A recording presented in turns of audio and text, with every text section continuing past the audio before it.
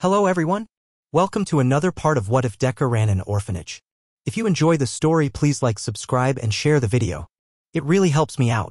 I did not write the story. The original writer is Kyodon. Please go support them. Now let us dive in. Kiba was once again sitting in her room watching TV. At this point, she wasn't even really watching, just staring blankly at the screen. Roar. Suddenly Kiba heard the familiar sound of Kai screaming roar and felt her room slightly shake a bit. Kiba saw something outside her window from the corner of her eye and she quickly ran over to look at it. Outside was a fantastic battle between Kai, Achiko, Juken, and Nara. Juken was in his stink fly form, shooting gunk into Kai's eyes, while Nara froze his feet to the ground as Articuana and Achiko kept hitting him with a big tree that she had grabbed. But Kai was just powering through everything, thrashing about, trying to hit his opponents with his heads and feet. It didn't take long for her to remember her own battles with Kai and imagine herself fighting alongside them. Or even better, maybe she could be fighting alongside Kai against his attackers, leading him in battle. Kiba shut her eyes and shook her head, trying and failing to get that thought out of her head. No, I'd probably fall and crash through the house. I might even hurt someone. As quickly as the battle came, it left, with Kai flying away somewhere out of sight, with Ken picking up Achiko and Nara and flying after him. Once they were all gone, Kiba balled up her fist and held in a scream of frustration. She quickly ran over to her bed and screamed into her pillow. No matter how much she tried, she couldn't quell the feeling of wanting to go outside and join them. It looked like so much more fun than staying stuck up in here.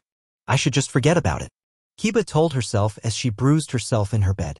Not too much longer, Kiba heard something else outside her window. Tuda? She heard another voice outside her window.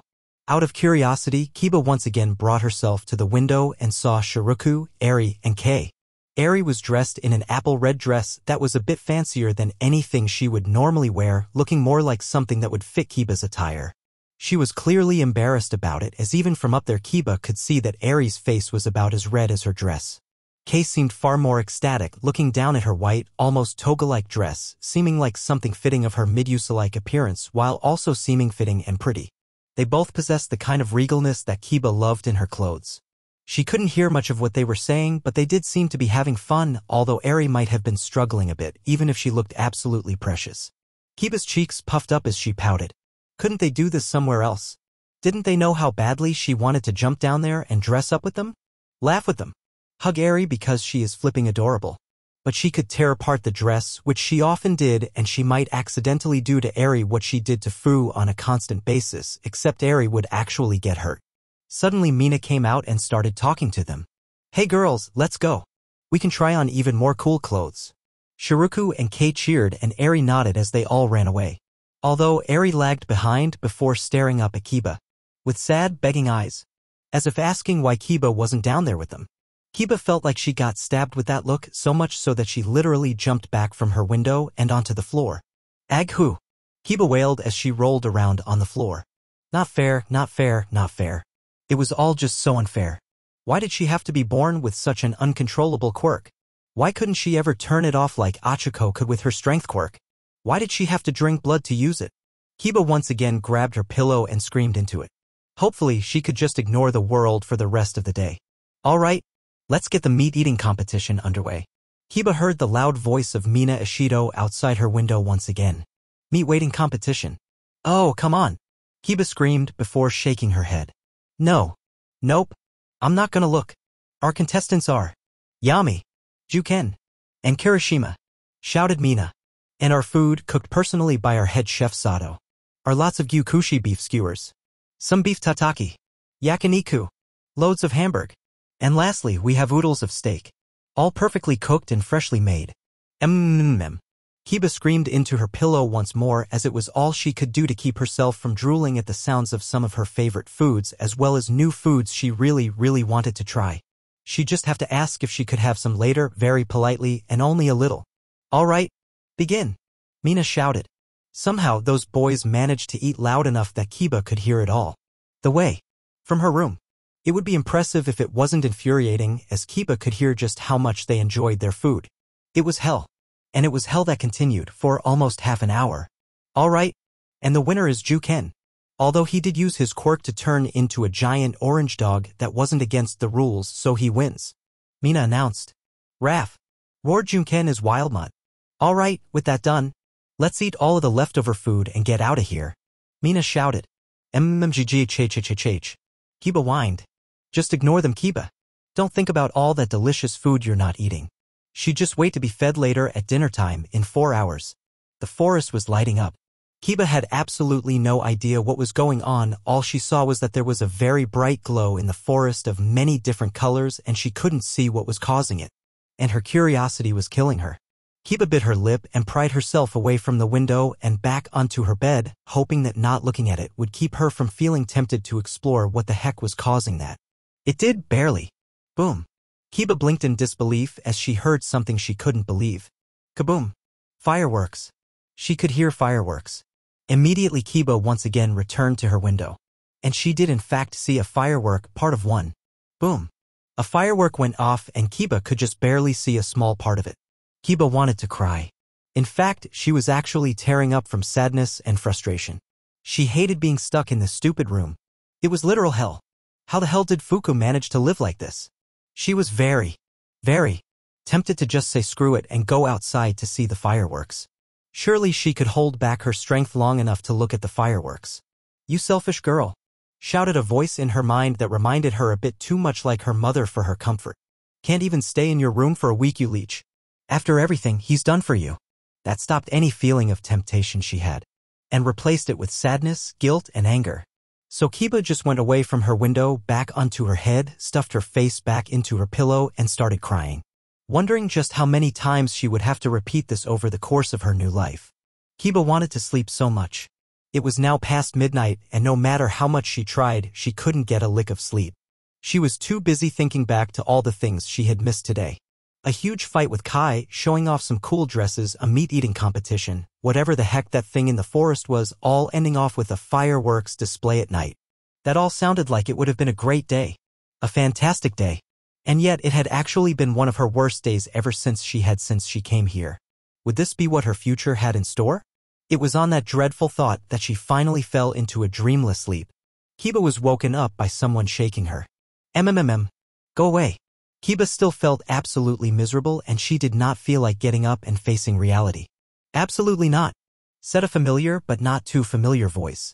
Wait, Kiba was shocked when she recognized the voice and had to open her eyes to confirm what she was hearing. Fukunoko.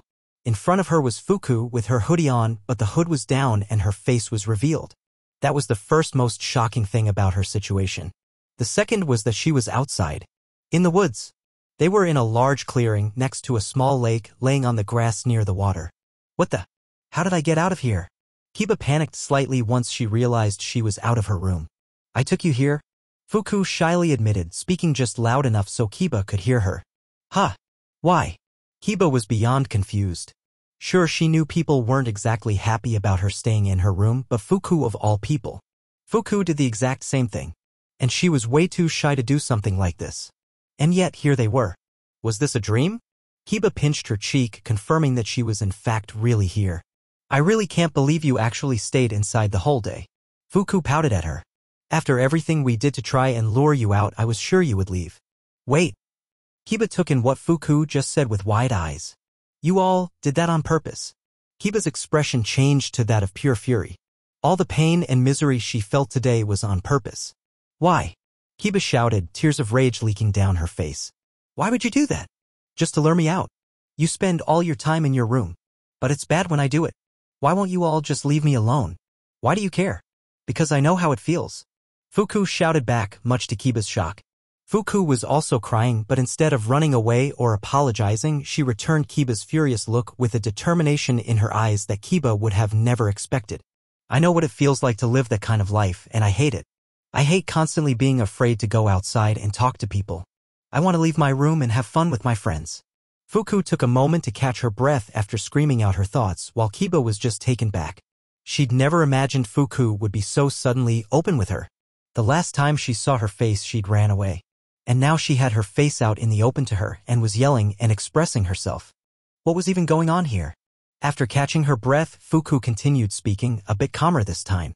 I've always been a big fan of your streams. At first, I just watched them because I wanted to know what was going on around the house. But pretty soon I actually just started to like watching your videos because of, well, you. Why you were always so brash and unafraid. Always doing new things and trying new things. And even willing to get hurt and just brush it off. It felt like I was living through you. You always seemed so alive that it felt like I was living this amazing, exciting life right alongside you. When Ari and Kay were busy and I was stuck all alone in my room, I would watch your streams or your videos and I wouldn't feel alone. I am a huge fan of yours. Even if we haven't really met or talked much, I know you. And I love you. That statement smacked Kiba in the face. She was used to heaping praise upon herself or others playing along with her act or even Izuka's unrelenting and unending love. But this was genuine, heartfelt praise. From someone other than Izuku. And I'm not the only one.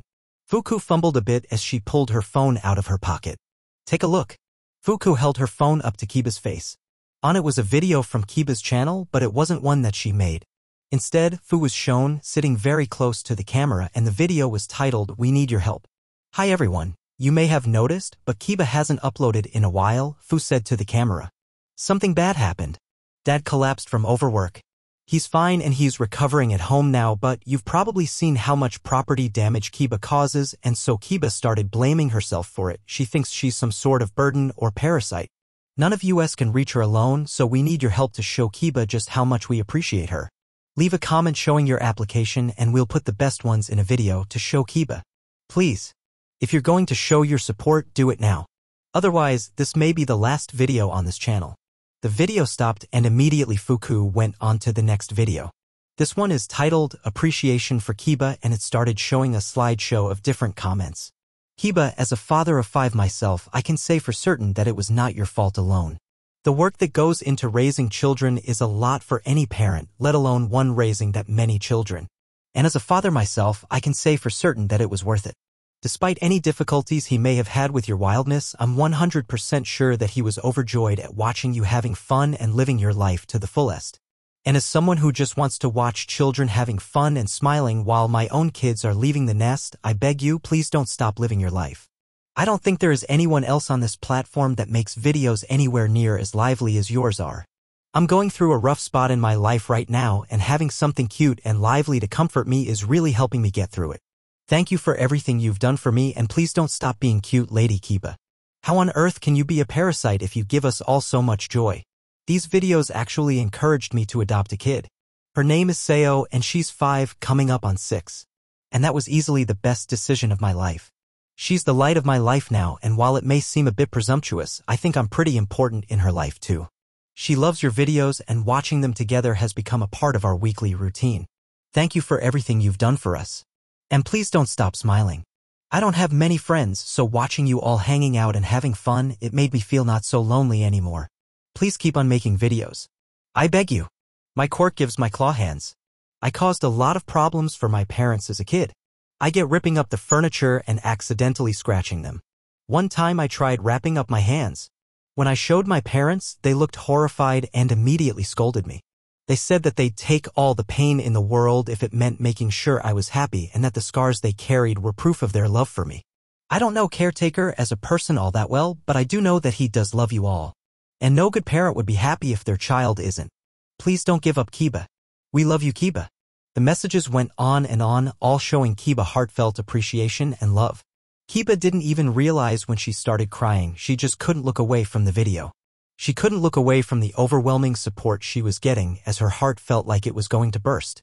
The comments eventually came to an end, as did the video.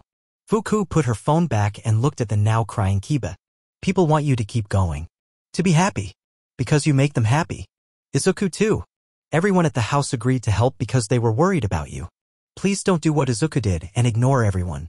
Kiba hesitated a moment, sniffing as she spoke. But what about Daddy? I don't want to cause trouble for him, but my quirk dash. Fuku went over and grabbed her shoulders. It's okay. People aren't mad at you and you can improve. I know it might be hard to believe that. Because there's this little voice in your head that's scared and keeps giving you bad advice. But you need to ignore it. Because if you listen to that voice, you will be miserable and unhappy for the rest of your life. That way you felt today like you were missing out on life. Like everything is happening just outside your door or your window.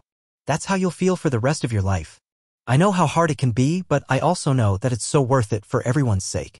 Kiba just looked at her for a few moments before her sobbing got even worse as even more tears streamed down her eyes.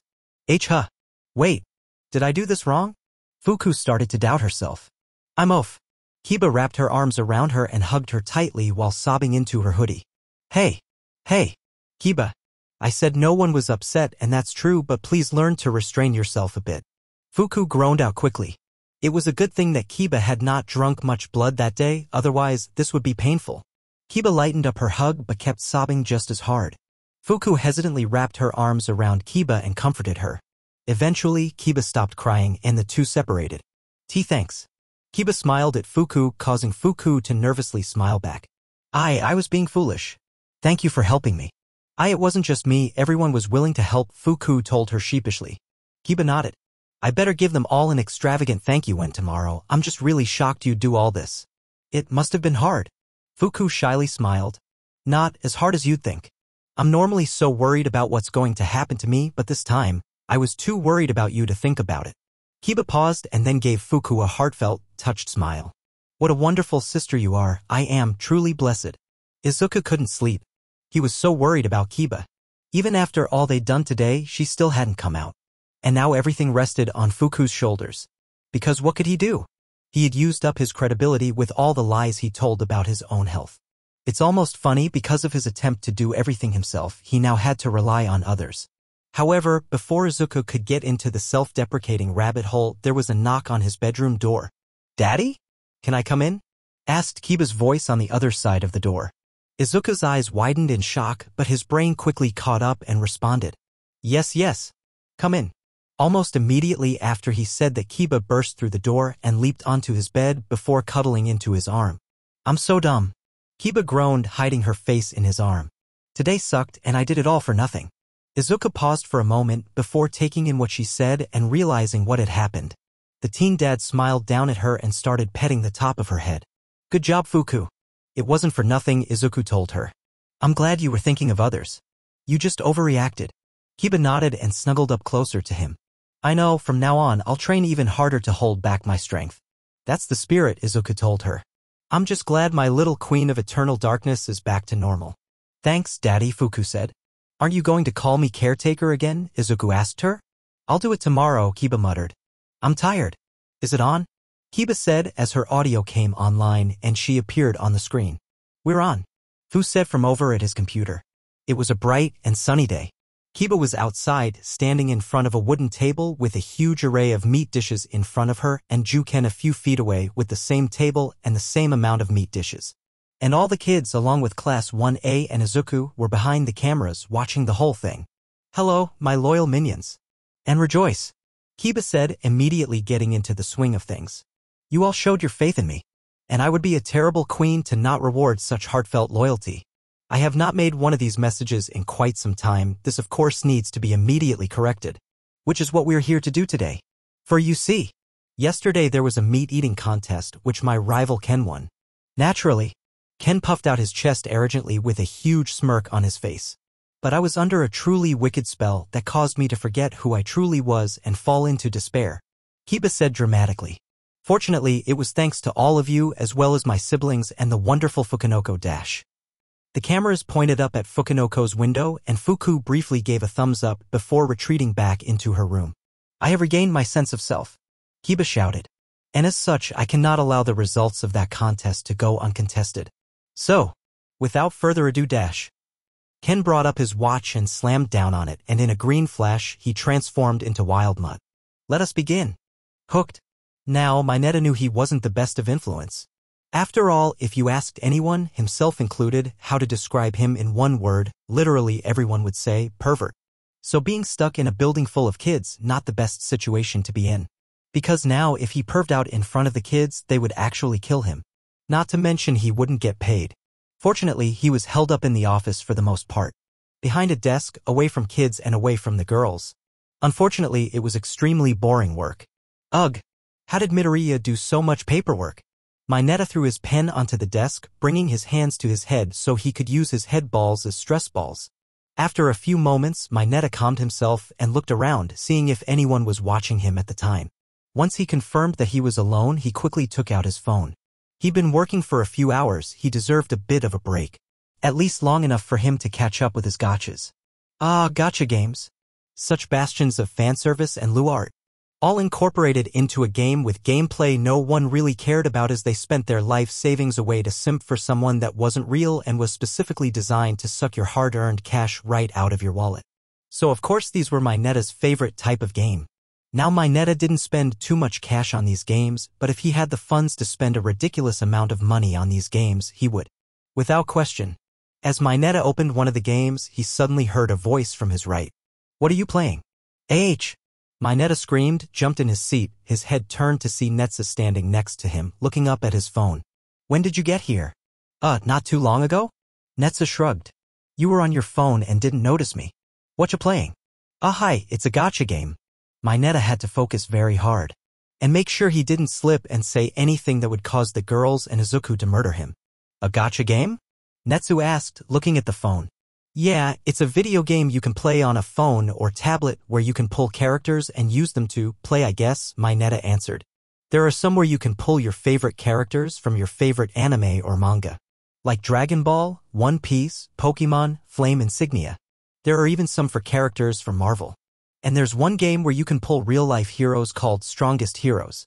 And sometimes they have cool outfits. That sounds neat. Netsa looked excited. Can I try one? I mean, they're all technically free, so if you have a phone, sure, why not? My Neta hoped that this would get this kid away from him.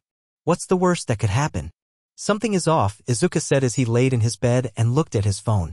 What's up? Achiko asked as she was doing some cleaning around Izuku's room. The kid's phone usage. It's skyrocketing. Izuka said, looking at the kid's phone usage on his own phone. Izuku had gotten almost all of the kids' phones for self-explanatory reasons. However, many of them didn't use them all that often. This was for a multitude of reasons. Mostly because most of the kids preferred to go outside rather than play with a phone. But also because they didn't really leave the house, so they always had access to a computer or TV, which was almost always better to use than a phone. But right now, it seemed like the kids had been on their phones for most of the day. And it was pretty much all the kids. The only ones who had kept their normal phone usage were Kota, Otoko, Mu, Nara, and Yami. Kai technically also kept his normal phone usage, but he didn't have a phone, so that didn't really count. That's weird. These kids normally like to go outside more. Achiko pointed out with a frown. I know. Which is good, because playing outside with friends is much healthier than being on your phone constantly. Izuka said, slightly worried at these strange results. I wonder why dash. And then suddenly he got his answer in the form of a payment request notification. Shiruku is requesting a 10,000 yen purchase on Genshin Impact. Oh no. Izuku's eyes widened as he started to see where this was going. And the continued notifications on his phone confirmed his suspicion. Netsu is requesting a 10,000 yen purchase on Dokkan Battle. Kiba is requesting a 13,000 yen purchase on Dragalia Lost. Kei is requesting a 10,000 yen purchase on Pokemon Masters X. Sanson is requesting a 10,000 yen purchase on One Piece Bounty Rush. Eri is requesting a 1,000 yen purchase on Pokemon Masters X. Yanda is requesting 5,000 yen purchase on Pokemon Masters X. Kyoku is requesting a 8,000 yen purchase on Pokemon Masters X. Fu is requesting a 1,000 yen purchase on Dragalia Lost. Izuka then quickly looked at the records on the kid's phone and looked at the recently downloaded apps. Achiko, get everyone here. Immediately. After a few minutes, Achiko, along with Ida, Momo, and Inko had gathered all the kids but Nara, Yami, Otoko, Mu, Kai, and Kota, who were all now standing in his room. Fukunoko was even there, albeit hidden behind her hoodie and standing behind Kei. Eri and Fu already seemed to know what this was about and looked slightly ashamed. So, I've noticed from your phone usage and the payment request that you all got addicted to gacha games, Izuka said, looking from his bed, down upon all the children. We're not addicted. Kiba protested. Kiba, you downloaded 8 gachas and requested a total of 85,000 yen to spend on these games. Izuka deadpanned. Kiba cringed a bit before looking away. Okay, maybe I asked for a bit much. And you're not the only one. Shiruku, you downloaded 10 games. And requested 95,000 yen to spend on them. Izuka continued rattling off the data. And Fu, you downloaded 12? Although you did only request 9,000 yen. Fu couldn't look Izuku in the eye. Me and Kyosei really like the feeling when we get what we want in the games. I know it's a problem, but I can't stop. I'm sorry, Daddy, but they all just look so pretty. Shiruku apologized. You're not wrong, Fuku admitted bashfully. It's not that big of a problem, Ken said. We're rich, right? Yes, we have an abundance of money. Izuka sighed. But running this place also takes a large amount of money, so if there is an emergency, it's better we use the money on that than wasting it on games like these. Trust me, I play Strongest Heroes. It was problematic. He spent far too much money on that game. I almost had to get a second job just to keep us afloat. Inko sighed as she recalled Izuka's gacha period. You can end up spending your entire life savings on these games and wasting all of your time on them, Izuku told the kids as he purposely ignored addressing what his mother just said. Which is why we're gonna establish some rules. Ah, Ken and Netsu groaned, knowing they likely wouldn't like this. Firstly, you can only spend 4 hours a day on these games, Izuku told them. And remember, I see your phone usage, I will know if you go over that amount. Secondly, if you're going to spend money on these games, you can only spend your own money. Meaning that, now, you're all going to have to earn an allowance. Huh. The kids looked at him with a mix of shock and confusion. An allowance? You'll still be able to ask for things and I'll spend my own money on those. But if you want to ask for things like candy or money to spend on gacha games, you'll have to earn that money yourself. Izuku explained. I'll leave the ways you can do this up to your imagination. However, Shiruku, Fu, you both will already be getting an allowance, seeing as you both contribute to the house's income with your quirks. What? How is that fair? Ken objected. It's not, Izuka said. But this is to help prepare you for life. And as most of you are aware, life isn't fair. Especially when it comes to quirks. Shiruku and Fu both were born with abilities that allow them to naturally contribute to the house's income. Is it fair to just use them to make money and not give them a portion of that money? No.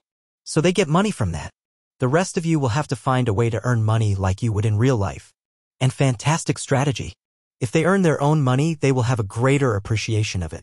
Ida nodded in approval. Not only that, but much like in real life, you'll need to learn how to budget. Meaning you'll only be allowed to spend a certain amount of your allowance on these games. Izuka told them. What? Shouted a few kids who looked very upset at this revelation. I don't want you going into the real world and thinking you can spend your entire paycheck on things like this, Izuku told them. You'll have to learn how to balance how much you can spend on games and how much you'll have to spend on other, more important things. So you can only spend a certain % of your allowance. Every week you'll come to me and you'll tell me how much money you have. Then we'll do the math together and I'll tell you how much you can spend on these games and the rest you'll have to save unless you want to spend it on other things.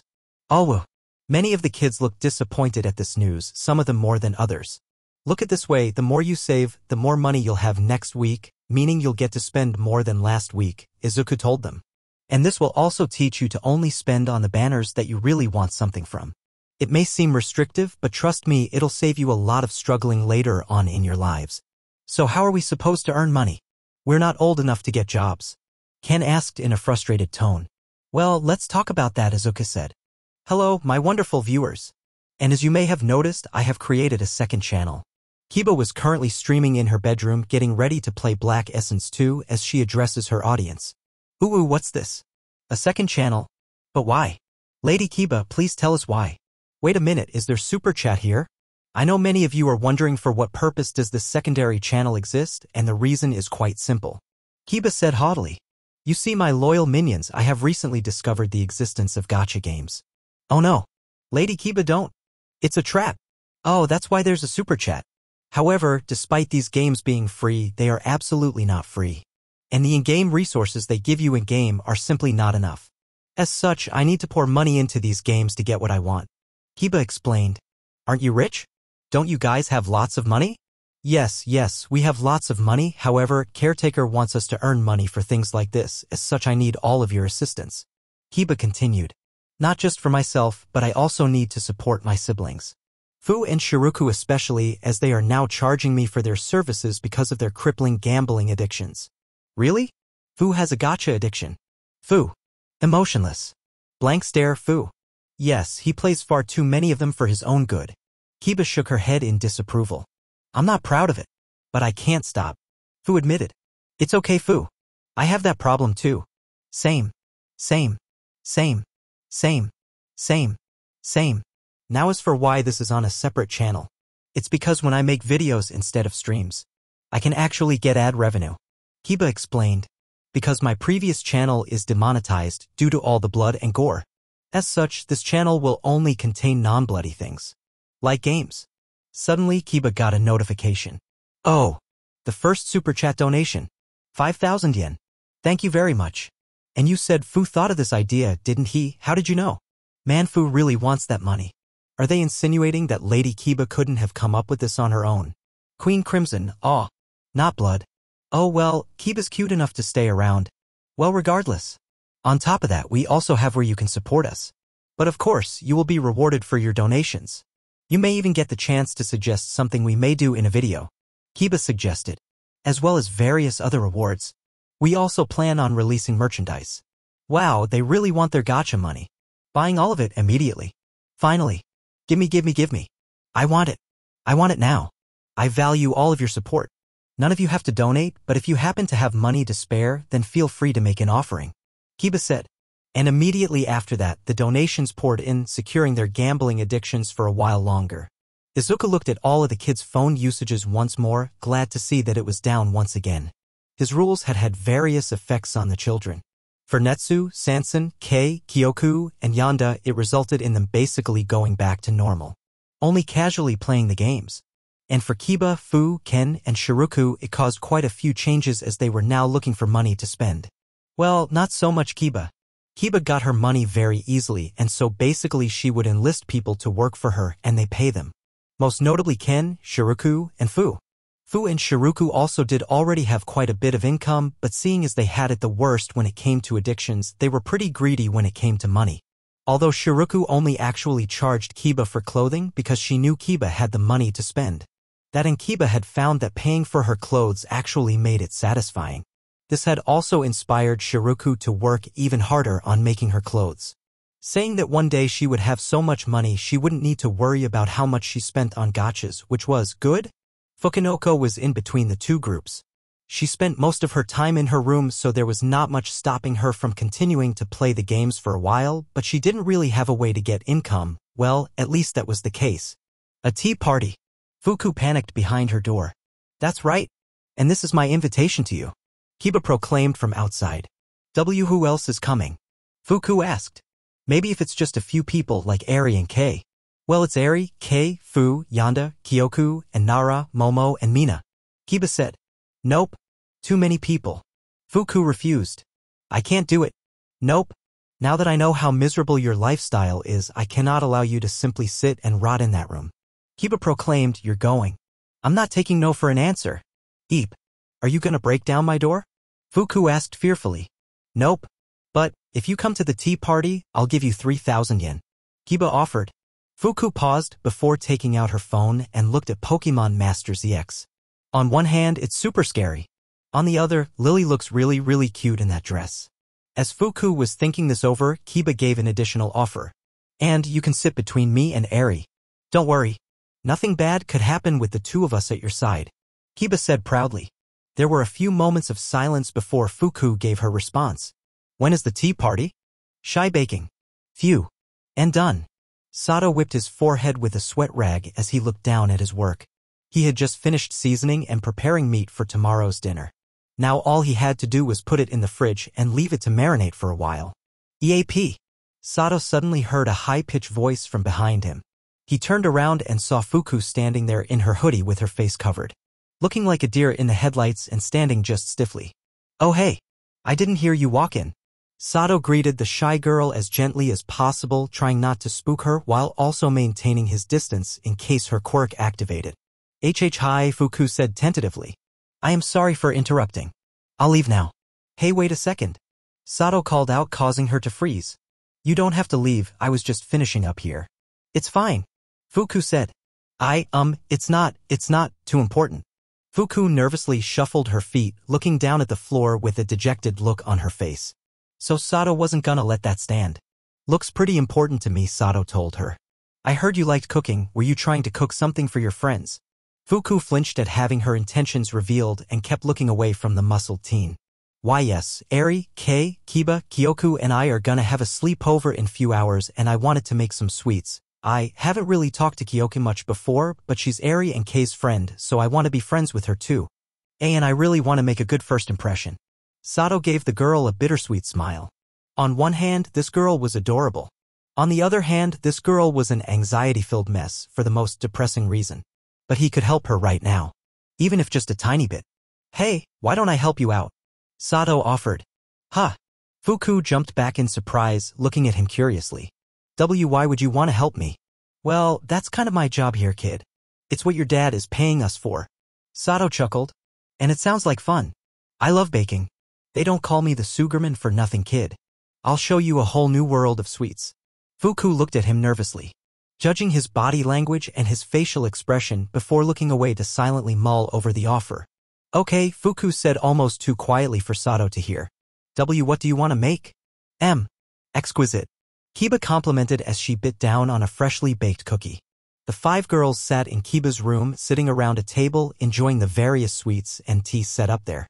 There were some chocolate chip cookies, mochi, brownies, dorayaki, melon pan, cinnamon buns, and even a small cake, and of course some candy apples. It's snowy, Kay said as she had a mouth stuffed with brownies. This is amazing, Fuku. Eri praised as she enjoyed a candy apple with a smile on her face. No one could even tell what Kyoko was saying due to the sheer amount of sweets stuffed into her mouth at the moment. I really didn't do much. Fuku said, her face red as a tomato. That big guy, I think his name is Sato, he was the one who did most of the work. It appears his sweets are even better than his regular meals. I must pay my compliments to him later. Kiba proclaimed before looking at Fuku. But we also must pay our compliments to you too, Fuku. After all, not too long ago you wouldn't even allow Kay and the rest of us in your room. Now you're going up to people you only barely know and asking them for assistance. Such growth should be congratulated. Come everyone. It's time for congratulatory head pats. No.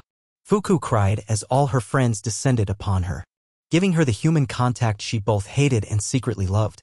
The next night, Sato was also in the kitchen cleaning up after preparing a meal.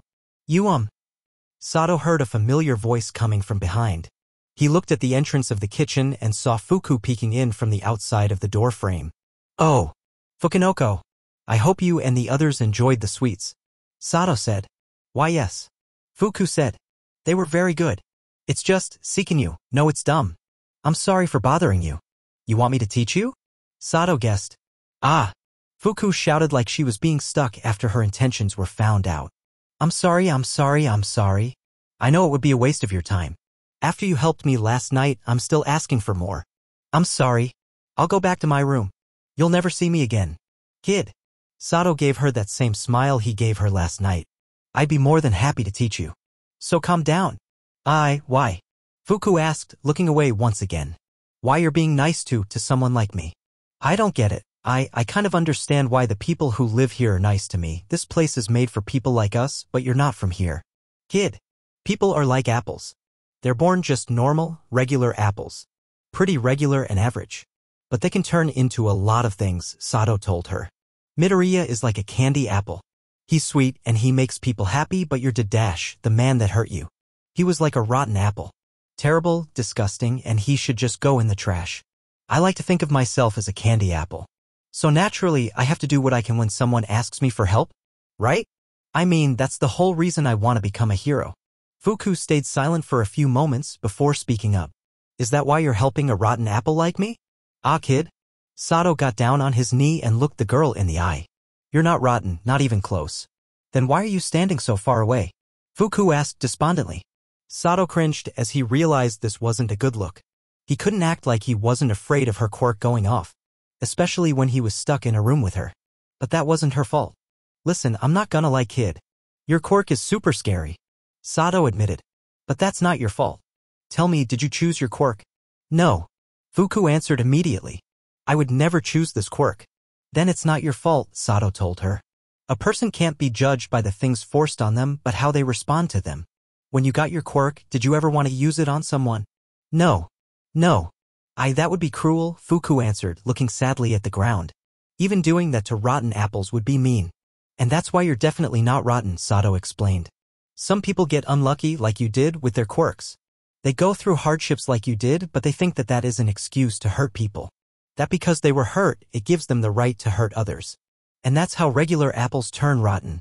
but didn't make that decision. You never meant to hurt anyone, and that's what makes you sweet. Fuku looked at him, stunned, before looking away with an intense blush on her face. Pa. Ma. BB. I have to go. The girl then immediately bolted out of the room, and Sato heard her quirk go off in the cafeteria. Oh. Sato waited for a moment and then gave a sigh of relief when he didn't hear any screams. And so after calling Izuku to tell him to make sure everyone steered clear of the cafeteria for a bit, Sato called Momo to ask her how to set up a lesson plan. New moves. Gah! Kiba cried as she was thrown into the wall of the training room. Before Kiba could even try to get up, a huge black hand belonging to Dark Shadow grabbed her and threw her into the ceiling. Oh lord! Lady Kiba is getting stomped. Per Lady Kiba. That Yui student is insane. Kiba was currently streaming a fight between herself and Tokoyami/Dark Shadow. Or rather, her getting beat by Tokoyami/Dark Shadow.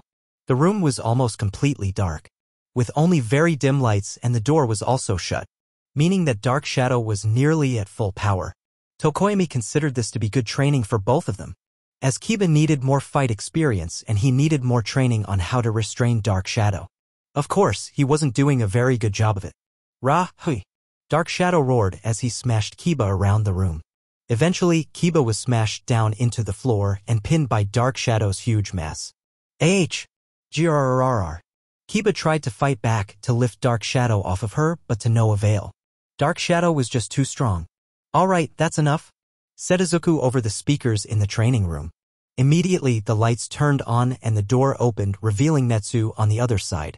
Netsu then shot out a flamethrower attack at Dark Shadow, causing it to shrink very quickly. RGH? Dark Shadow cried as it tried to block the attack, to no avail as it shrunk more and more.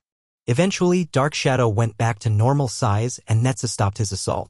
Thank you, Tokoyami said to Netsu as he was recovering from Dark Shadow's full power before he turned to Kiba. I apologize, I still have issues controlling Dark Shadow's full capabilities. He has a hard time controlling that. Dude. Imagine if that got unleashed in the city. Absolutely terrifying. Glad he's not a villain. Train harder, please. Well, at least we know they have a weakness. Endeavor would stomp. Humph. Kiba pouted as she pulled herself off the ground and dusted herself off. Don't apologize. You're still learning. And so am I. I have still yet to tap into my full potential. If I had, I would have easily defeated you. Kiba said all of this in a tone that displayed how sour she was at her loss. Sore loser Kiba is so precious. I love her.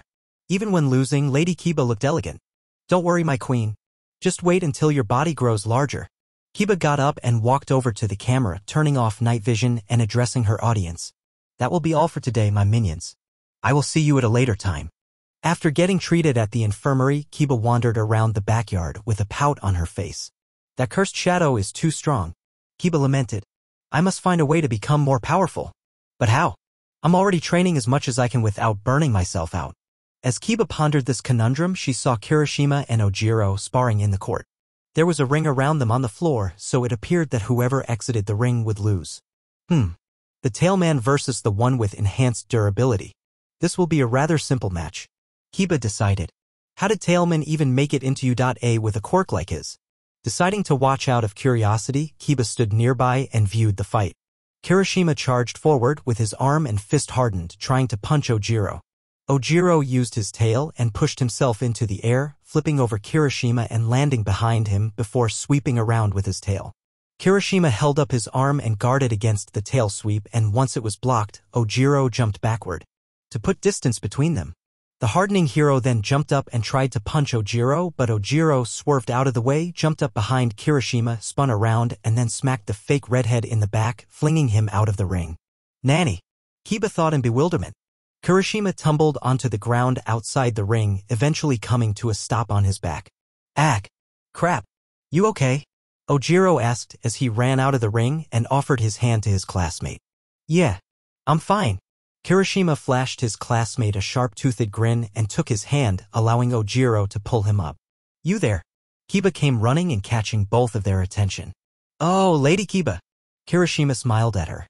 Good to see you out and about again. Kiba stopped for a moment to smile back at Kirishima. It's good to be back, but now. Tailed one, explain yourself. Ha! Ojiro gave her a confused look. You not only managed to get into U.A but also managed to defeat someone whose quirk allowed them to withstand my blows. All of this despite your simplistic quirk. Kiba said, not wanting to directly insult his quirk. Well, my tail is actually a lot stronger than it looks, Ojiro explained.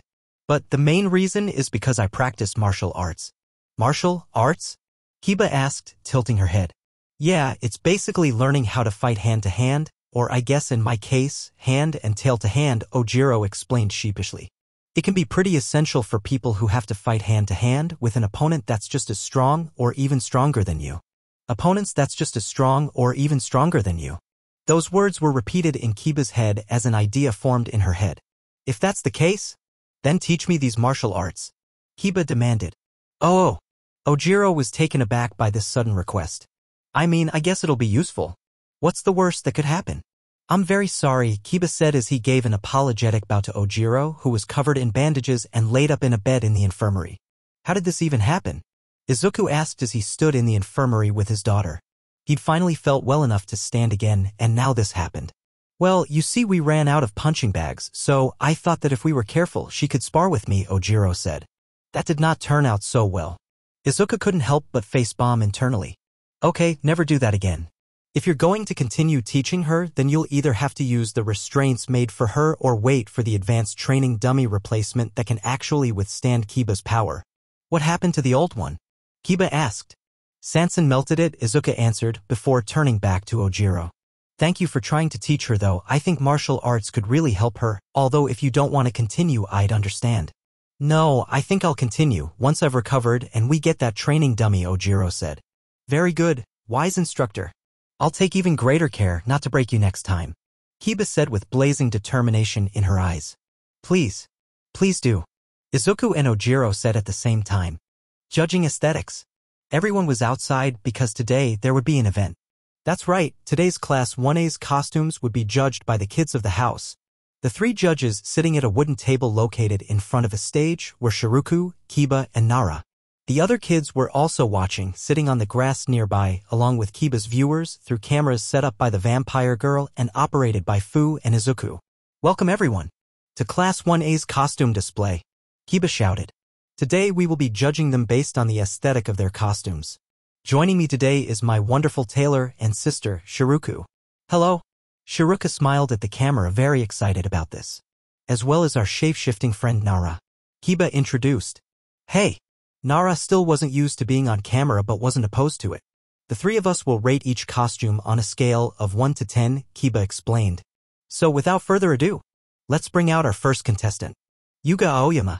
And with that, Aoyama walked on stage, clad in his sparkling armor and cape. Voila. So, what do you think? Aoyama asked in his vaguely French accent, flaunting himself on stage. The three judges took a real hard look at him before speaking.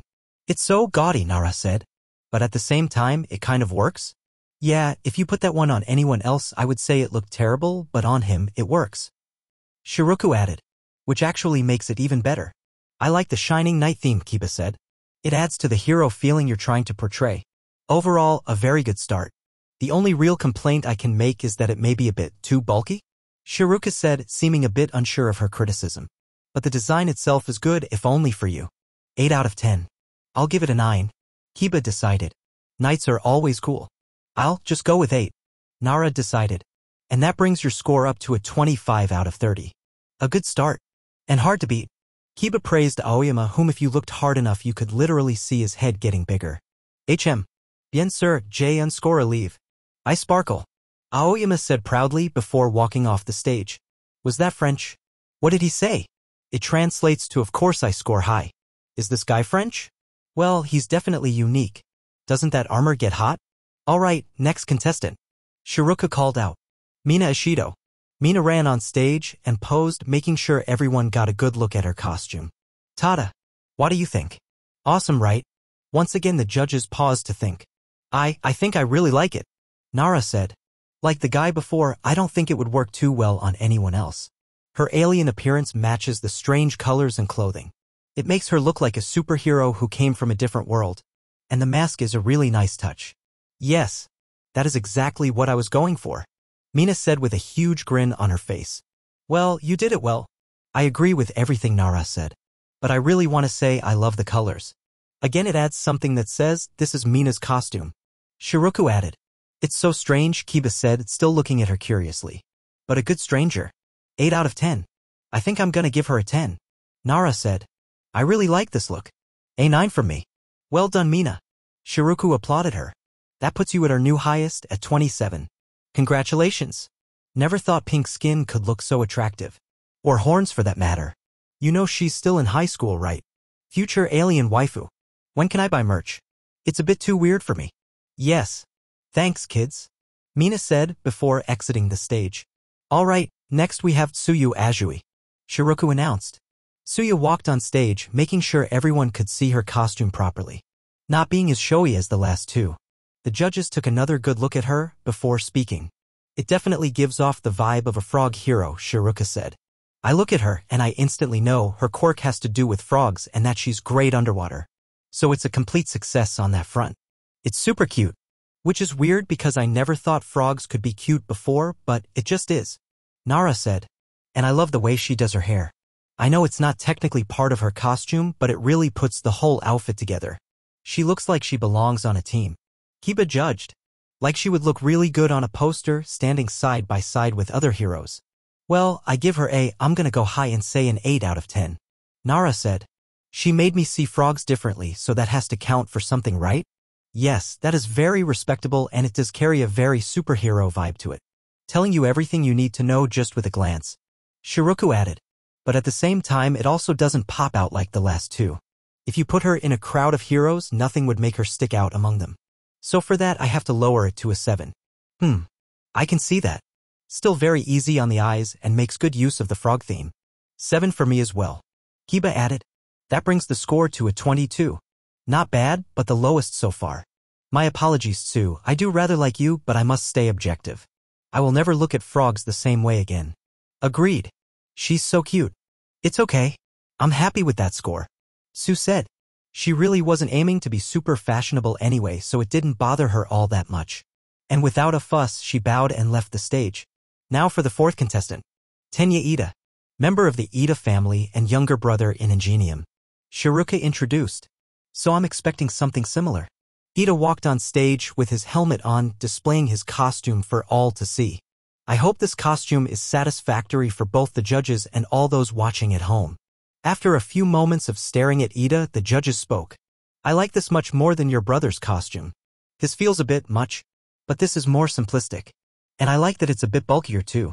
If I saw someone dressed like that running at me at the speed of a train, I would be afraid for my life. Shiruka said.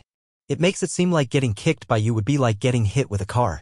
Yeah, it is very car-like, Nara added. I'm not sure I like how bulky it is actually.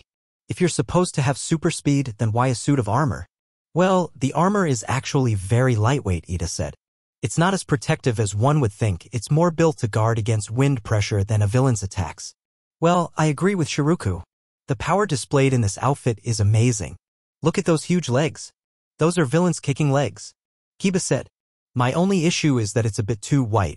Yeah, I was thinking the same thing, Shiruka said. I'm stuck between 7 and 8. How about 7.5? I think I'll go 8, Kiba announced. 6, sorry. I may be biased because of XLR 8, but when I think of speedsters, I think of Slim. Nara judged. So that brings down the score for me. Sorry. There is no need to apologize for your opinion. Ida reassured her. Looks like Ingenium but small. Looks like a transformer. Is he a robot? Anyway, that brings the score to a 21. Sorry, Ida. Kiba told him. As I have said, do not apologize for giving your opinions. I will take them in stride. As a hero should. Ida said before exiting the stage. Alright, coming up next is a familiar face. A wonderful soon-to-be hero and our potential future mother. Achiko Uraraka. Shiruka introduced. No, she's not. Shouted both Achiko and Izuku simultaneously. Achiko, now red-faced, walked onto the stage. You guys. Putting that aside, I have to say that I love the colors in her costume. And the way it shows off her figure. Don't you agree, Daddy? Shiruku asked, looking at Izuku off to the side. I am not a judge. Please just continue. Izuku said, his face also bright red. Well, personally, I am also a huge fan of pink, white, and black. Especially with the helmet. It looks extremely cute. Nara judged. The belt was also a nice touch. The space theme is subtle but present, Kiba noted. However, judging this aesthetically, it's a bit too broad. It lacks the same uniqueness that was present in Aoyama and Mina's designs. It stands out a bit more than Tsu's but not too much. Maybe I'm biased because my favorite color is pink, but I don't see much wrong with it, Nara said. 10 out of 10 from me. 9 out of 10 from me, Shiroku added. 8 out of 10 from me. Kiba decided. That puts you at 27. Tied for first place with Mina. Oh, surprise, surprise. Mina snickered on the sideline. She really does look good though. The future of female heroes looks bright. Again, still in high school. And she's taken. Thanks, guys. I sure hope you all were objective and didn't rate me so high because you like me. Achiko told them before stepping off stage. Alright, now it's time for our next contestant, Mashiaro Ojiro. Shiroku announced. Ojiro nervously walked onto the stage, not used to having this much attention on him. Well, it's rather simple, Kiba said after looking at it for a minute. Kind of plain. But I do like the fur on your shoulder, and those shoes are probably the best part. Shiroku noted. But why is the fur on only one side of your shoulder? It's such a strange choice, and I don't think I like it. It's just so plain. It's fine but, meh. Nara shrugged. 6. Yeah, I'll give him a 7. The shoes bring it up a bit. Shiroku said. Same. Sorry, instructor, but I need to give you a 7. Kiba said. That brings your score to a 20. It's about what I expected, Ojiro said, rubbing the back of his head sheepishly. I'm not exactly flashy. He's so ordinary. Is his quirk just a tail? It's just karate gi. Alright, next contestant, Shiroku said as Ojiro left the stage. Denki Kaminari. Yeah.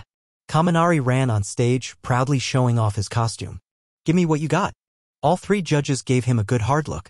Well, it certainly has a good aesthetic, as well as containing an element of uniqueness. Shiroku said. But something's missing.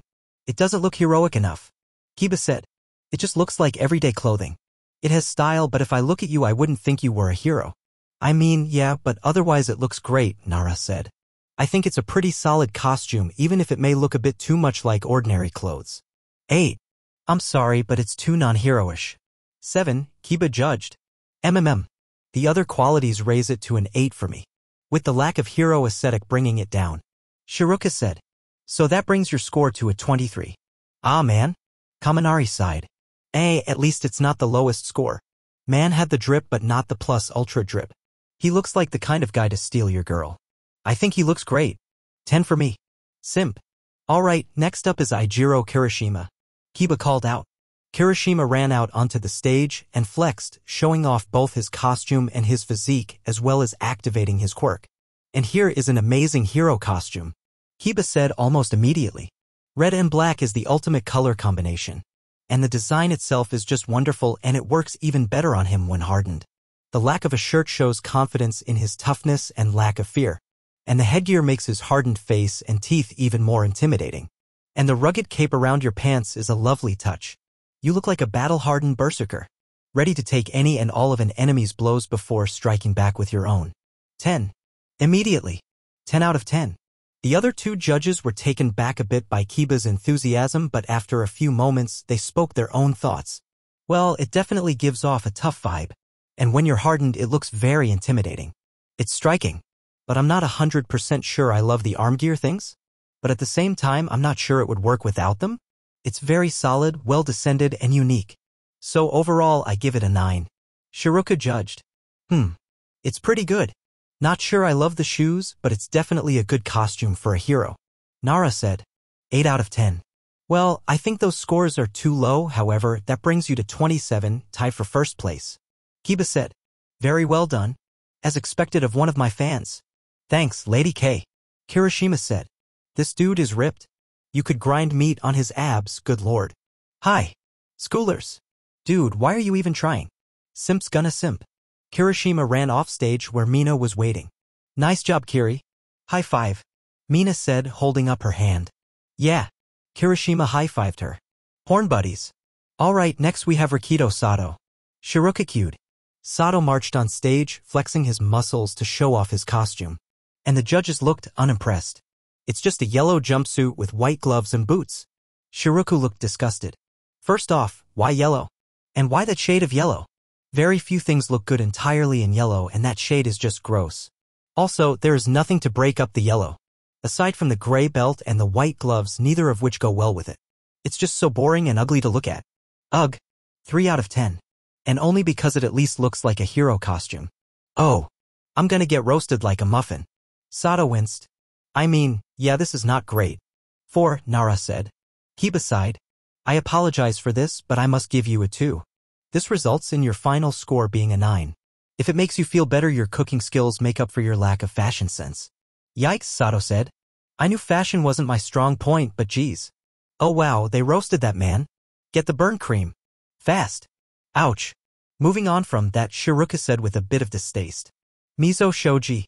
As Sato moved off stage, somewhat embarrassed by the tongue lashing he received, Shoji walked onto stage, presenting his costume. You see, this is much better. Simplistic while also being easy on the eyes. Shiruka said.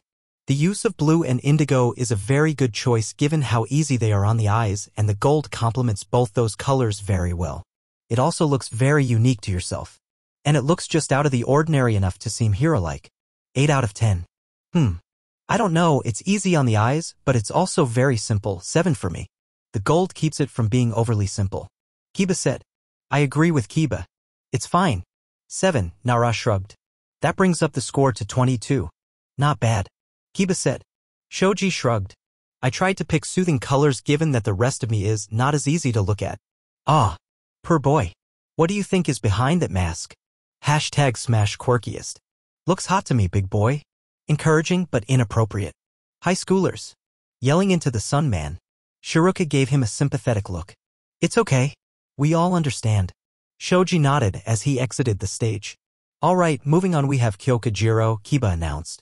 Jiro tepidly walked on stage, trying to seem cool and not be nervous about being judged in front of a huge audience. The 3 girls just stared at her for a minute before speaking. Isn't this similar to Kaminari's costume? Kiba asked. Eh? Jiro wasn't expecting that response. Actually, yeah, Nara said. Black, pop-collar jacket, shirt, black pants. It's all the same except that your boots are different, you have fingerless gloves, and the shirt is a different color. And also the speaker things on your hands and boots. Huh. Somehow I never saw that. Kaminari said over on the side. Are you two dating? Shiruku asked. No. Jiro shouted in a panic. I mean, I wouldn't be opposed, Kaminari said at the same time, winking at her. Sue, please slap him. Jiro said, her face now fully red. Whack. Ow. Kaminari was knocked into the dirt when Sue's tongue hit the back of his head. Thank you, Jiro said, trying to regain her composure. Meanwhile, in Mina and Shiruku's head. Potential ship? Sundara ex-idiot.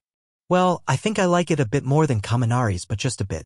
It shares a bit of the same problem where it just looks like clothes you could wear on a date. Kiba said. 7. I like the pink more than the white shirt, so I'll bump it to a 9, Nara said.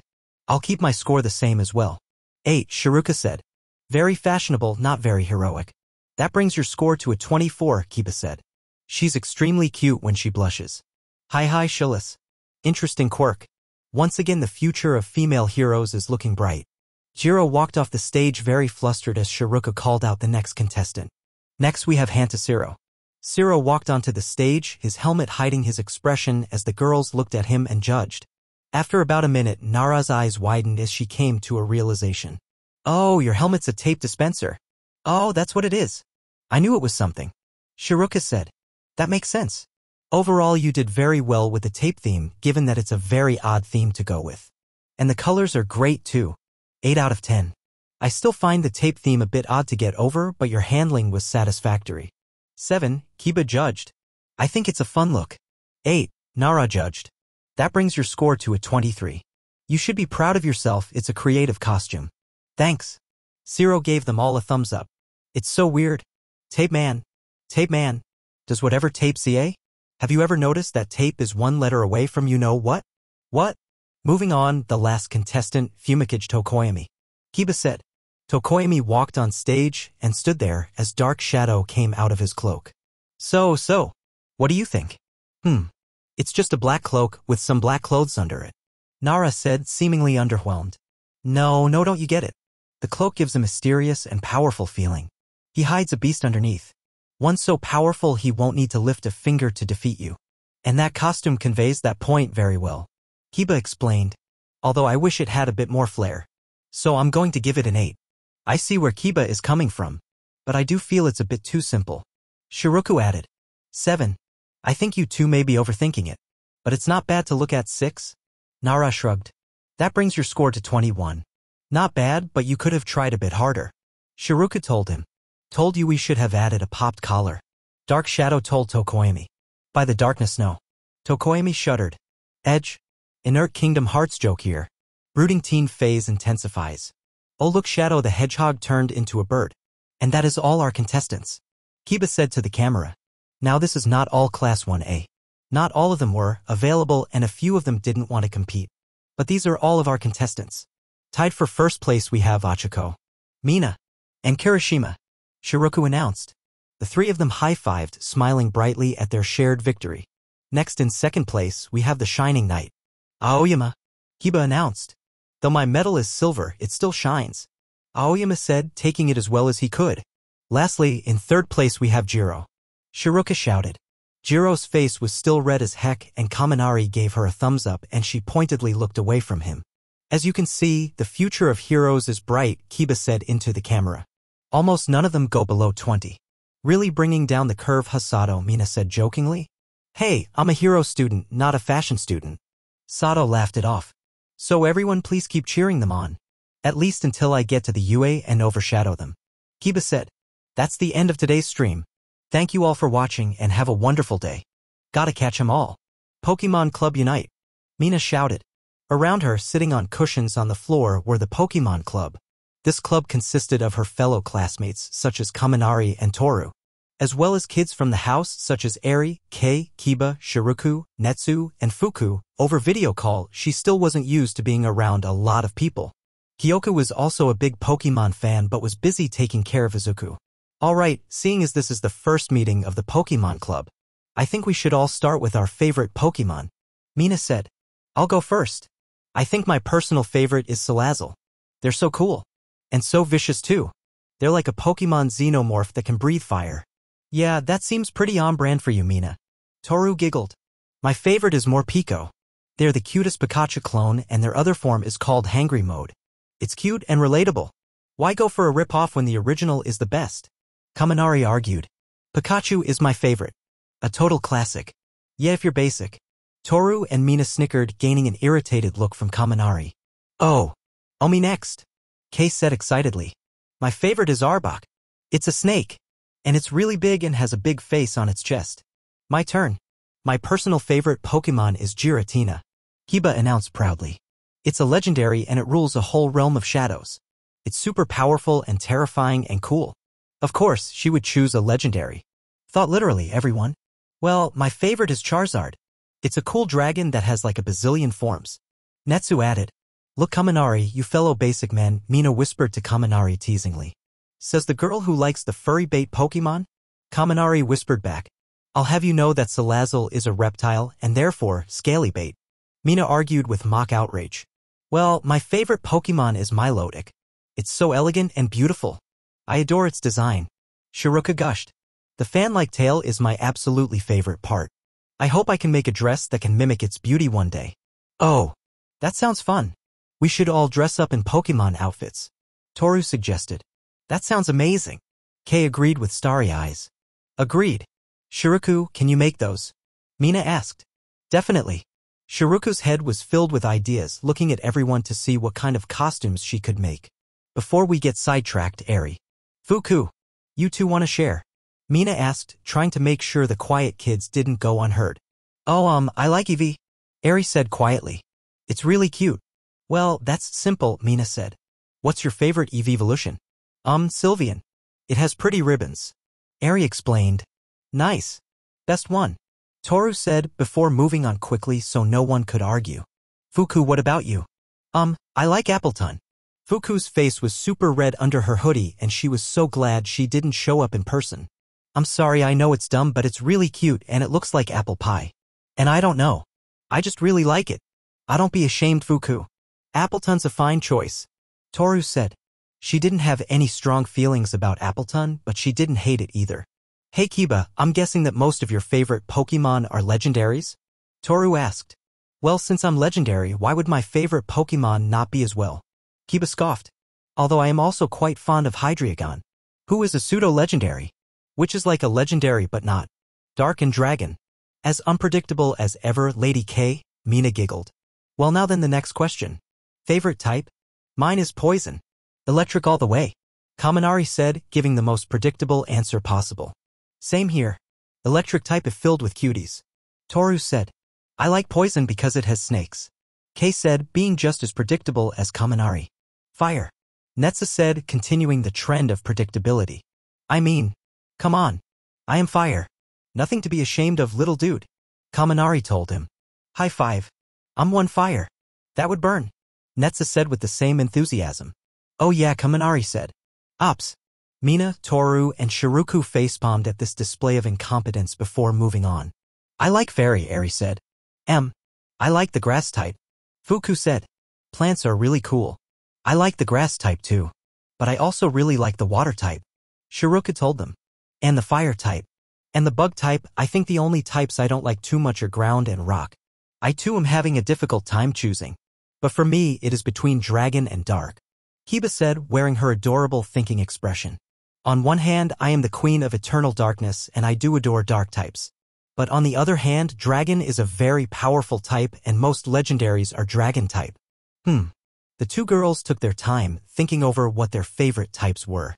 I think I will have to go with bug. Shiruka decided. It has so many beautiful Pokemon. Like Volcarona, Ribombee, Frostmoth, Levany. And all the butterfly Pokemon. And Snom. Toru added. Don't forget about Snom. Everyone nodded as they agreed that Snom was a great Pokemon. Kiba thought really hard about which type she preferred. You could see the cogs turning in her head as her brain got some much-needed use. Alright, let's look at my favorite dragon types.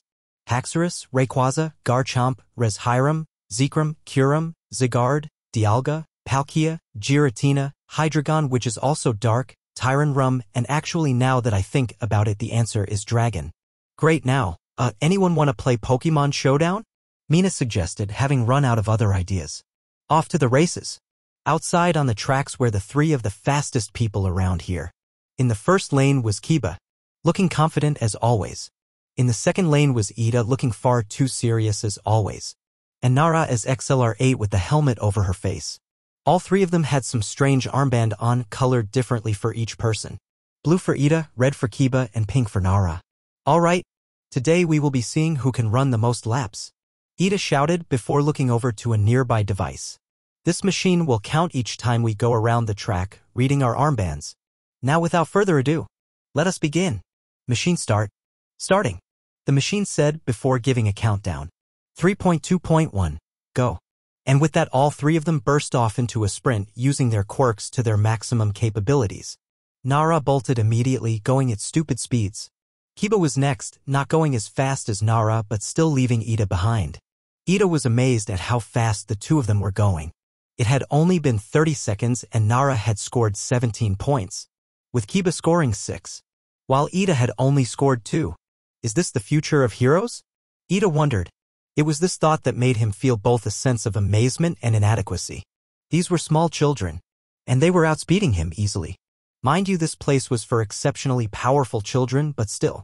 One couldn't help but feel bad when being outdone at the thing they were best at by children who were not even in their teens.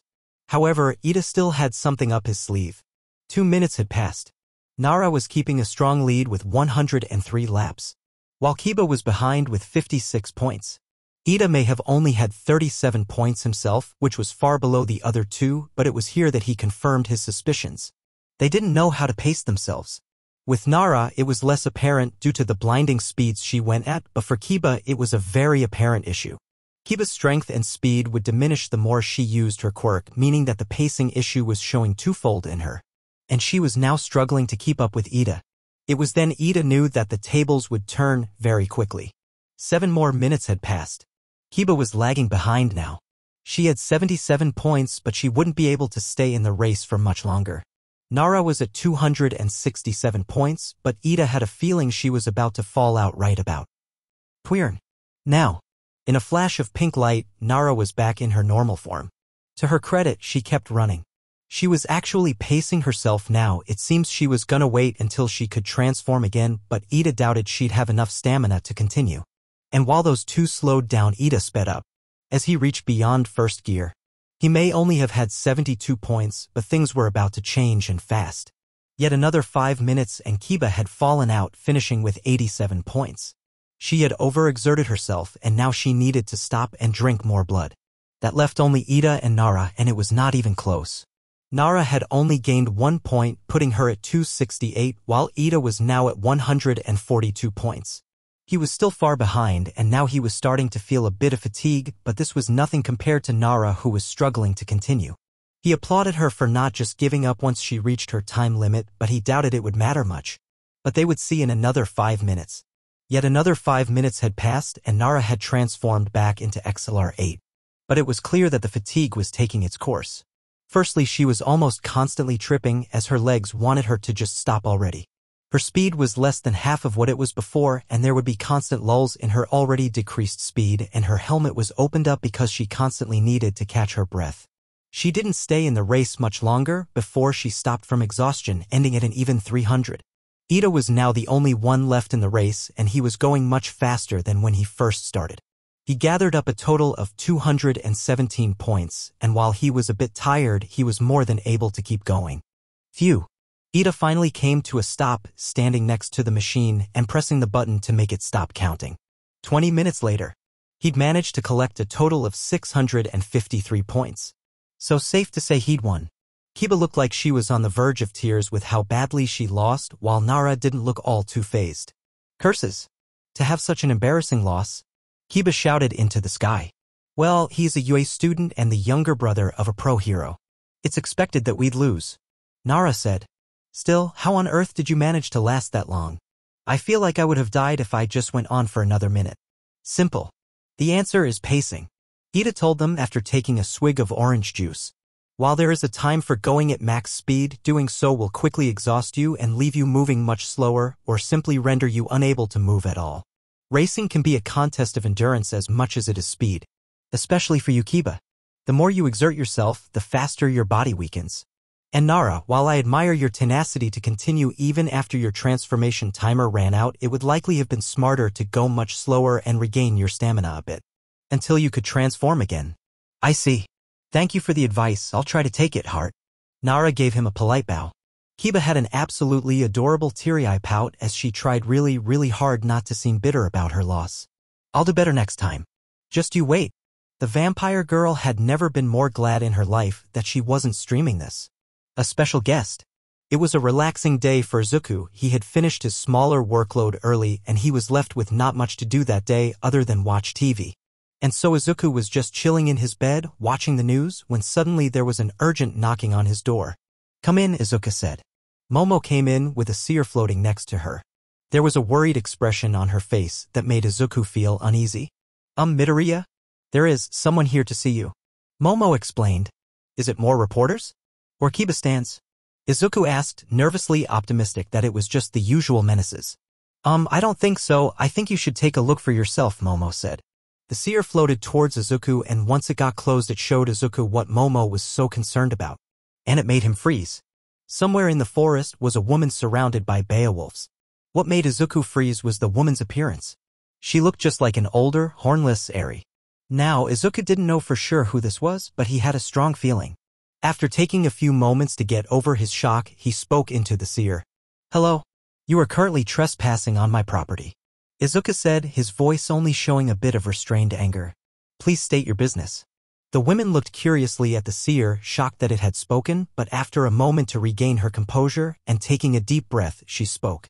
My name is Tsumadorama. The woman introduced with a determined look in her eyes. I'm looking for my daughter, I think she ended up here. Her name is Eri. Momo looked at Izuku with concern as the boy just stared at the orb with a dark look on his face. The silence in the room was suffocating, and Momo was left wondering what exactly the situation was about. However, after a couple of minutes, Izuku lifted his head and looked at her. I'm going to take a few grim and step out, make sure that no one follows me. You haven't fully recovered, is that really a smart thing to do? Momo asked him. I'll be fine, Izuku said. His voice was devoid of any emotion, but his eyes showed an anger and mistrust that she had never seen before. Don't tell anyone where I went. Especially Eri. Whatever this was about. It was very serious business. Okay, Momo said. Izuku turned back to the seer and spoke to Tsuma. Wait there, I'll come to you. Suma wasn't sure how much longer she could hold her nerves steady. Being stared at by the beady red eyes of these things was intimidating even if she was fairly certain they wouldn't hurt her. And those weird clicking noises that orb was making certainly didn't help matters. But she'd have to endure it. Otherwise, her whole trip here would be for nothing. After a few minutes, the circle of Grim opened up and Izuku walked towards her with two bearing elves at his sides. One of them carried a round wooden table and the other one carried two chairs. The glare Izuku leveled at her was fierce, but Suma didn't flinch. She had expected as much. Place the table down between us and the chairs on either side, Izuku ordered. The Grim did as they were told, arranging the table and chairs for the two of them. Once that was done, Izuku sat down, his glare never wavering, his eyes locked onto her. Sit, Izuku ordered. There was not a hint of politeness or hospitality. His tone was cold and harsh and left no room for argument. So she didn't argue. Suma simply sat down in the chair opposite to Izuku, trying her best to ignore the nightmare monsters surrounding them. You must be the caretaker then, Suma said, trying not to show fear and mostly succeeding, although Izuku could still hear a bit of a falter in her voice. Judging from my welcome, I think it's safe to say you know who I am and what I've done. Yes. But what I want to know is what exactly you're doing here, Izuku said. His voice was calm, but there was an easily detectable fury behind it. Straight down to business then. Suma sighed, taking a deep breath before she explained herself. I wanted to ask about Eri, how she's been if she's happy here? I'm curious as to why you think that's any of your business, Izuku responded, the fury in his voice becoming less and less restrained. Considering you abandoned her, saying you wanted nothing to do with her whatsoever, all while calling her a monster. I'll need you to explain why you would say all that only for you to come here, on my property, and suddenly ask how she's doing. Suma recoiled at that statement, looking as if Izuku's words had sunk into her like daggers. I'm sorry. There was a long pause between them as Izuku's expression shifted from cold fury to boiling anger. You're sorry. Izuku repeated. You abandoned your daughter, gave them to your Yakuza leader father, called her a monster, and inflicted years of physiological trauma on her, that to this very day I am trying to fix, and your response is that you're sorry. What else can I say? Suma started tearing up. Hi, my husband. He was a doctor. We met a while back.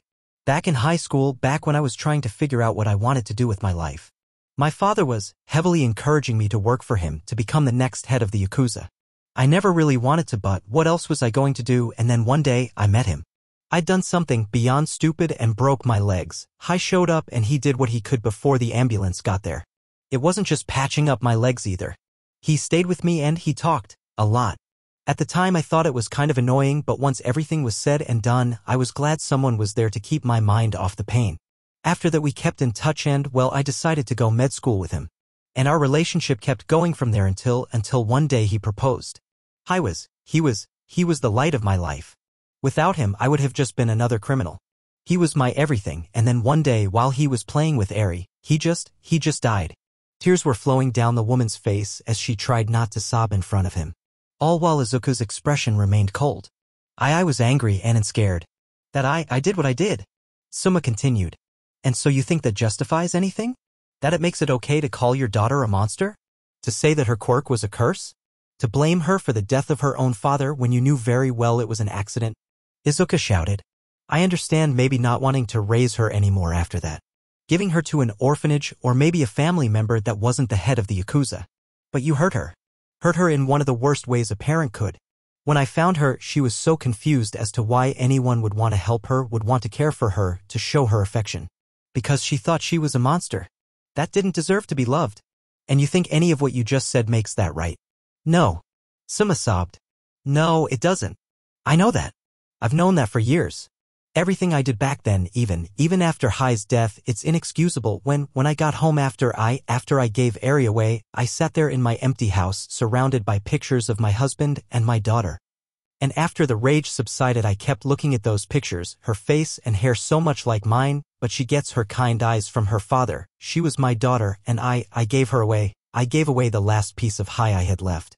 Izuku took a moment to look past his own anger at the woman who left Eri behind all those years ago and took a good look at the woman in front of him now. The word that came to mind was pathetic. If he looked closer, he could see the signs of despair beyond just the sobbing. Her hair, for one, was a tangled mess that looked like it hadn't been kept in years. Her clothes were wrinkled and ruffled as if she had been using them over and over again. Her baggy eyes were red. At first, he thought that was just because she was Eri's mother, but if he looked closer he could see that they were bloodshot. And she was thin. Very, very thin. Like she hadn't been eating. Lastly, he could faintly smell alcohol coming off her, implying she was a heavy drinker. Either this was a very elaborate ruse, or she had genuinely been living in pure despair ever since she gave up Eri. Internally, Izuku's resolve softened. But only a bit. And he kept his guard up, not letting any bit of pity show on his face. I tried to take her back after I realized what I did. But it was too late. Suma sniffled. My father already deemed me an unworthy parent, and refused to even see me or take my calls. I couldn't get her back. And is that why you're here? Izuku asked her harshly. To get Eri back? Is Eri happy here? Are you taking care of her well? Suma asked him once more. Izuku paused for a moment, thinking about his next actions before he took out his phone, did a few things, and slid it over to Suma. Suma took the phone and saw that on it was a picture of Eri playing a video game with Kei and Kyoku, looking very into it while also having a good time. Eri, Suma whispered tearfully. She handled the phone very carefully as if it were Eri herself. Keep scrolling right, Izuku told her. Suma hesitated for a moment before she lifted her finger and scrolled right. The picture changed, now it was of Eri learning how to swim with her inflatable unicorn floaties, helping keep her above water. After that was a picture of her trying apple pie for the first time as she looked like her eyes were about to explode out of her head with how wide they got. She was literally crying with how much she loved it. Next was a picture of Eri working in the greenhouse to grow an apple tree. Suma kept flipping through the photos of Eri. Dozens and dozens of photos of Eri being active, playing with friends, trying new things, enjoying her life. When she arrived at the last one, it was the picture from the amusement park where they were all together. Eri was surrounded by friends and family, smiling and happy. Suma was sobbing quietly while she took in everything she just saw, and emotions bubbled up and exploded inside of her. Joy that her daughter was living happily. Envy at the fact that she had a part in none of that. Angry knowing that it was all her fault that she didn't get these moments with Eri. And despair knowing she never would. After a few minutes of crying, Suma very slowly put the phone down and slid it back over to Izuku. Well, at least, Suma had to take a moment to compose herself after that before putting on an extremely forced smile. At least she's happy now. I'm doing the best I can, Izuku said, for the first time in the conversation, not sounding so angry. There's still a lot of trauma left over from what Overhaul did to Dash. Overhaul? Suma asked. Izuku froze as he realized that he accidentally said something he didn't want to say. Overhaul, that's the Kai choice, right? Suma said. Kai took over the Yakuza after my father fell sick. Are you saying he did something to her? Izuku held his breath as he tried to figure out what to say. That's yes. I'll be honest with you.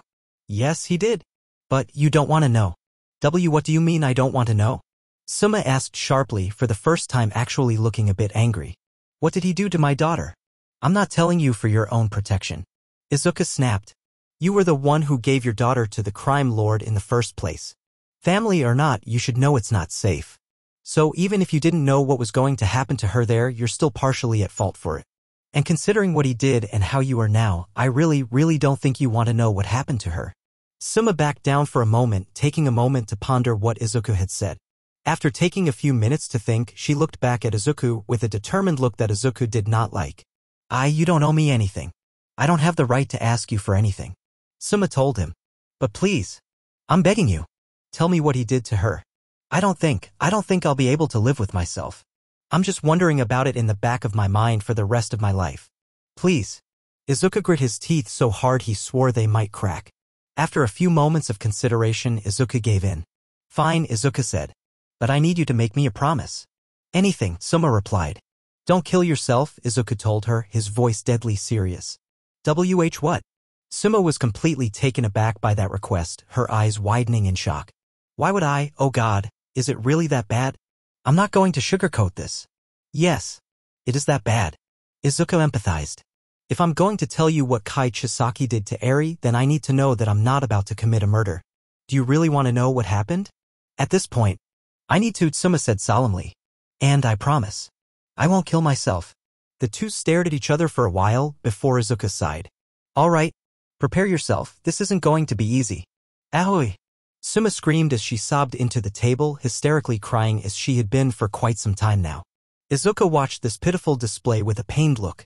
He still didn't like the woman in the slightest, and in a way, this was still her fault, but he knew that she had never meant for this to happen, and in the end, he still hated to see people suffer. He told her almost everything. Pretty much everything he could tell her. Of course, he didn't tell her about the quirk erasing bullets. But he'd told her all the horrors Overhaul inflicted upon her. Both physically and mentally. All of which she technically had a hand in making possible. And he watched her break in front of his eyes. It reminded him of watching someone drown. You just looked at them suffer as the color faded from their face and light left their eyes. Eventually, it dissolved into sobbing, and by the end of the story she ended up like this. And so now he just sat there and watching for minutes on end as the woman sobbed uncontrollably. It took almost an hour for her to calm down, as she seemingly ran out of tears and now was left with saddened, regretful eyes. A pitiful sight. I'm a monster, Eri, oh God Eri. Suma buried her head into the table. I'm so sorry. I'm so sorry. It was then Izuku wondered exactly what he should say here. Because honestly at this point the woman was looking so pathetic that Izuku pitied her more than he hated her. He still obviously resented her, but the edge of his anger had been dulled. But how should he handle this? He couldn't just wave it off saying that it was okay or you didn't know, it wasn't your fault. Because it wasn't okay and it was about a quarter her fault. Should he say she should try to make up for it? That seemed like the better answer, and it would give her a reason to not end her own life when this was over. But how? He wasn't letting her near Eri. That was for certain. Because as much as pitied this woman, it wasn't worth the psychological trauma it caused Eri to see her, just so that way she could try and make right the wrongs of the past. So what could she do? The two of them sat there in silence for a good few minutes. Until eventually Izuku spoke up. This isn't going to change anything. He told her. This won't undo the damage done to Eri's mind. Crying and apologizing won't fix anything. If you're really sorry, then you'll have to do something to try and work towards making her life better. The woman looked up at him, a spark of life in her eyes as she took in Izuku's words and felt something close to hope. Yes. Yes, I'll do anything. I own a hospital, it was my husband's before he died. I have lots of money that I've just been sitting on. I have resources. I can pay for Eri's expenses. Or anything. I have people who owe me favors. Anything. Anything you need. The woman said desperately like she was begging for her life. Izuku took a deep breath once more as he prepared himself for the rest of this conversation. Okay. If we're going to do this, then let's establish some rules. Firstly, you can't come around here or have direct contact with Eri. I'm sure you can understand why seeing you again wouldn't be healthy for her right now. Suma winced and bowed her head. I understand. Good. Second, you will be paying for Eri's monthly expenses. This includes food, shelter, education, therapy, and the likes. I'll be sending an extensive contract your way in the next few days, listing the details. Izuku told her. Third, you're going to seek help. I know where this kind of depression can lead, and just looking at you tells me if I don't intervene you'll be dead before the end of the year, promise be damned. You have no use for Eri dead, and God forbid she finds about it and she blames herself for your death. The woman's eyes widened in horror before looking down at herself, seeing how much of a wreck she was and how little she had taken care of herself these past few years. Yes. I understand. Lastly, you own hospitals, right? That means you have access to top-of-the-line medical supplies? Right? Izuku asked her, receiving a frantic nod from the woman. Good. I'll need some of those as well. Yes, of course. Suma agreed. And that's all for now, Izuku told her. If I need anything else, I'll call you. I understand here. Suma took a business card out of her purse and handed it to Izuku. That has my phone number on it. Eri isn't going to find out about any of this, is she? No. Not yet. Izuku decided. She's too young. And the trauma is still too fresh. She needs years of counseling and therapy, but after that, I'll tell her about this arrangement. After all, she deserves to know, and once I do, what she does with that information will be up to her. If she wants to forgive you and reach out, form some sort of relationship, then I won't stop her. I will be watching very closely, but unless you do anything stupid, I won't intervene. But if she decides not to forgive you and to never see you again, you must respect that decision. Am I understood? Suma paused, looking at the ground for a minute before speaking in a very hushed voice. Yes. I understand. Very well. Then I believe we're done here. Izuku stood up, snapping his fingers so the Grim would collect the table and chairs. You should get going before anyone sees you. The Grim will escort you off the premises. Suma stood up and bowed. Thank you. Thank you so much for everything. Not just taking care of Eri, but you've been kinder to me than I deserve. I owe you more than I could ever repay. I'm just doing what I think is right, Izuku said. And honestly, I can't bring myself to kick someone who's already down. Even someone like you. As Tsuma stood to leave, she said one last thing to Izuku. I'm glad that Eri ended up in the care of someone so kind. I know you raised her better than I ever could. And with that, the woman promptly walked away, escorted by a small pack of Beowulfs.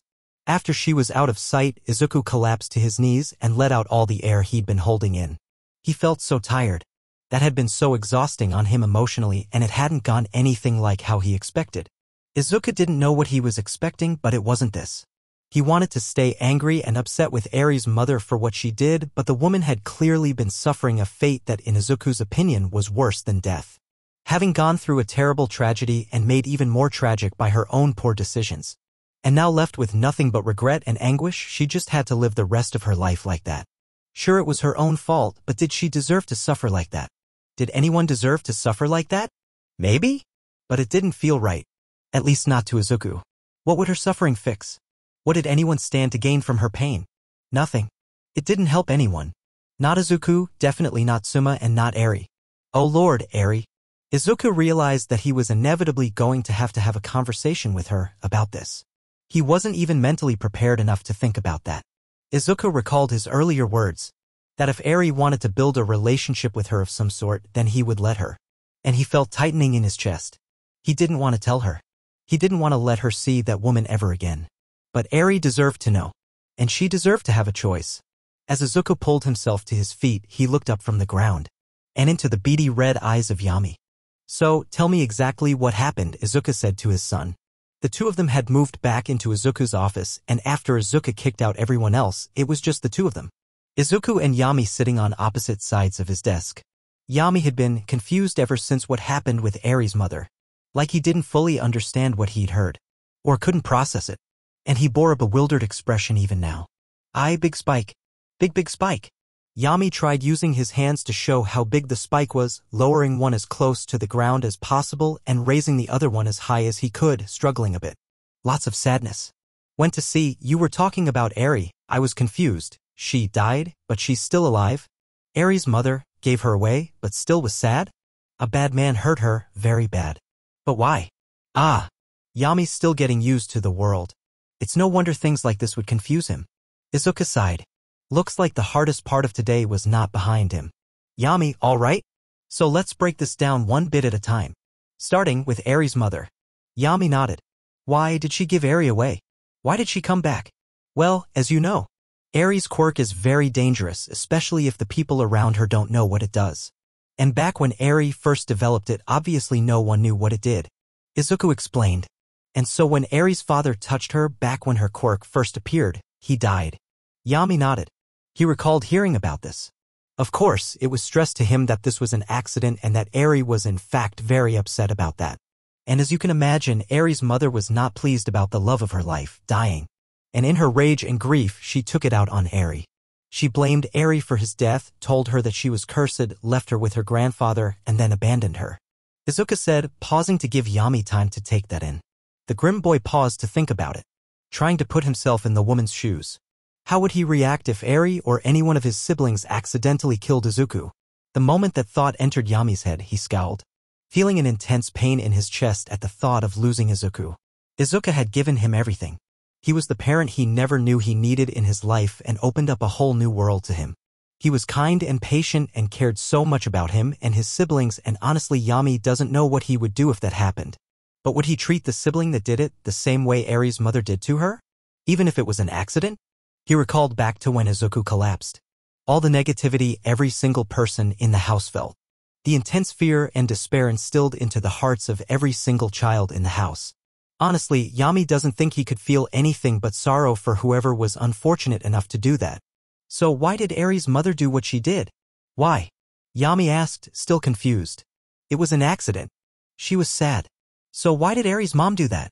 Yami, you have the ability to see what other people are feeling. Not everyone can do that, Izuku told him. Some people can't see past their own pain and suffering. Pain, anger, if not processed correctly, can blind a person and make them do horrible, terrible things. And that's what Eri's mother did. And the minute her anger started to fade and she realized what she did and how bad it was. But it was too late to take it back because her father and then later Overhaul wouldn't let her. So for years all she could do was suffer, not knowing what happened to her daughter and regretting her decision. Until one day she heard about the downfall of the Yakuza and then eventually learned about this place. She put two and two together and figured that Eri probably ended up here and realized that she could actually see what happened to her. So she felt bad because she did bad things in anger, but when she stopped being angry, she felt sad, Yami said, trying to understand what his father was telling him. That's right. Izuka nodded. Never decide things out of anger.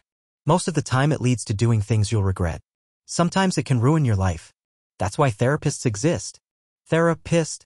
Yami repeated. Therapists are people they're like doctors. Izuku explained. But instead of healing people's bodies, they heal people's minds. Heal minds? Yami repeated, slightly confused. Well, do you see the pain that Fuku and Otoko and most of the other kids feel? Izuka asked Yami, who nodded in response. Well, that's not physical pain. That's mental pain. It's why they're so sad and in some cases angry. Therapists can help them not be so sad or angry anymore. They're about as important as actual doctors and can do as much good. Yami remained silent, contemplating what Izuka had told him. A therapist could help people who were suffering like his siblings, like his father maybe. Like all those people in the city that he absorbed negativity from. But then again, there was something about that statement bothering him. Why, isn't there therapist here? Yami asked. Why aren't therapists fixing more people? Why so much suffering outside? Izuka paused as he tried to find a way to answer this properly. Okay. So the thing is, unlike doctors, people aren't as willing to see therapists. For many reasons. Some people just don't recognize that they need to see one. Some people can't afford therapists or can't see them because their parents or guardians won't let them. And some people think that it makes them weak. There's this thought among people that strong person shouldn't have to get help, and since no one wants to be weak or admit weakness, a lot of people just don't get the help they need, even if they know that they need it. If people went to therapy more, there would be a lot less suffering in the world. The green teen was not proud to say he was venting a bit towards his son. Venting about himself because his self-loathing was acting up again. After taking a moment to calm himself, Izuku continued. The reason why your siblings haven't gotten any therapy is because I have not been doing my job well and I've had issues trusting people with you guys. But I am looking into it now. Yami once again sat there and took all of this in. He once thought there was a lot of suffering in the house. Kids like Fuku and Kyoku carried a lot of pain with them. Eri and Koda as well to a lesser extent as well. Even the typically happy ones like Kiba, Shiruku, and Kai carried some negativity with them. But that was nothing compared to what he saw in the city. He'd only ever been there one time and he'd seen that the suffering in this place, the negativity here, was nothing compared to the sheer amount of negativity in the city.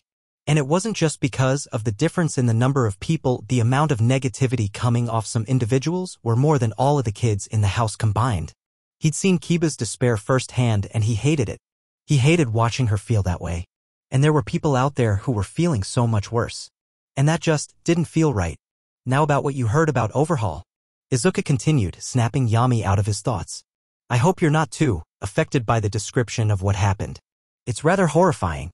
Yes, Eri's torture. Honestly, Yami just had a hard time comprehending that. From what he understood, something very, very bad happened to Eri. That hurt a whole lot. And was treated very badly. That explained why she acted the way she did. However, Yami couldn't wrap his head around one thing. Why? He asked once again. Why did he hurt her? He just wanted blood? You take blood from Eri, but you don't hurt her like that. So why did he do that? Izuka paused before answering. Yami, there are some people who they are bad people. For different reasons, some people are hurt so they want to or feel like they need to hurt others.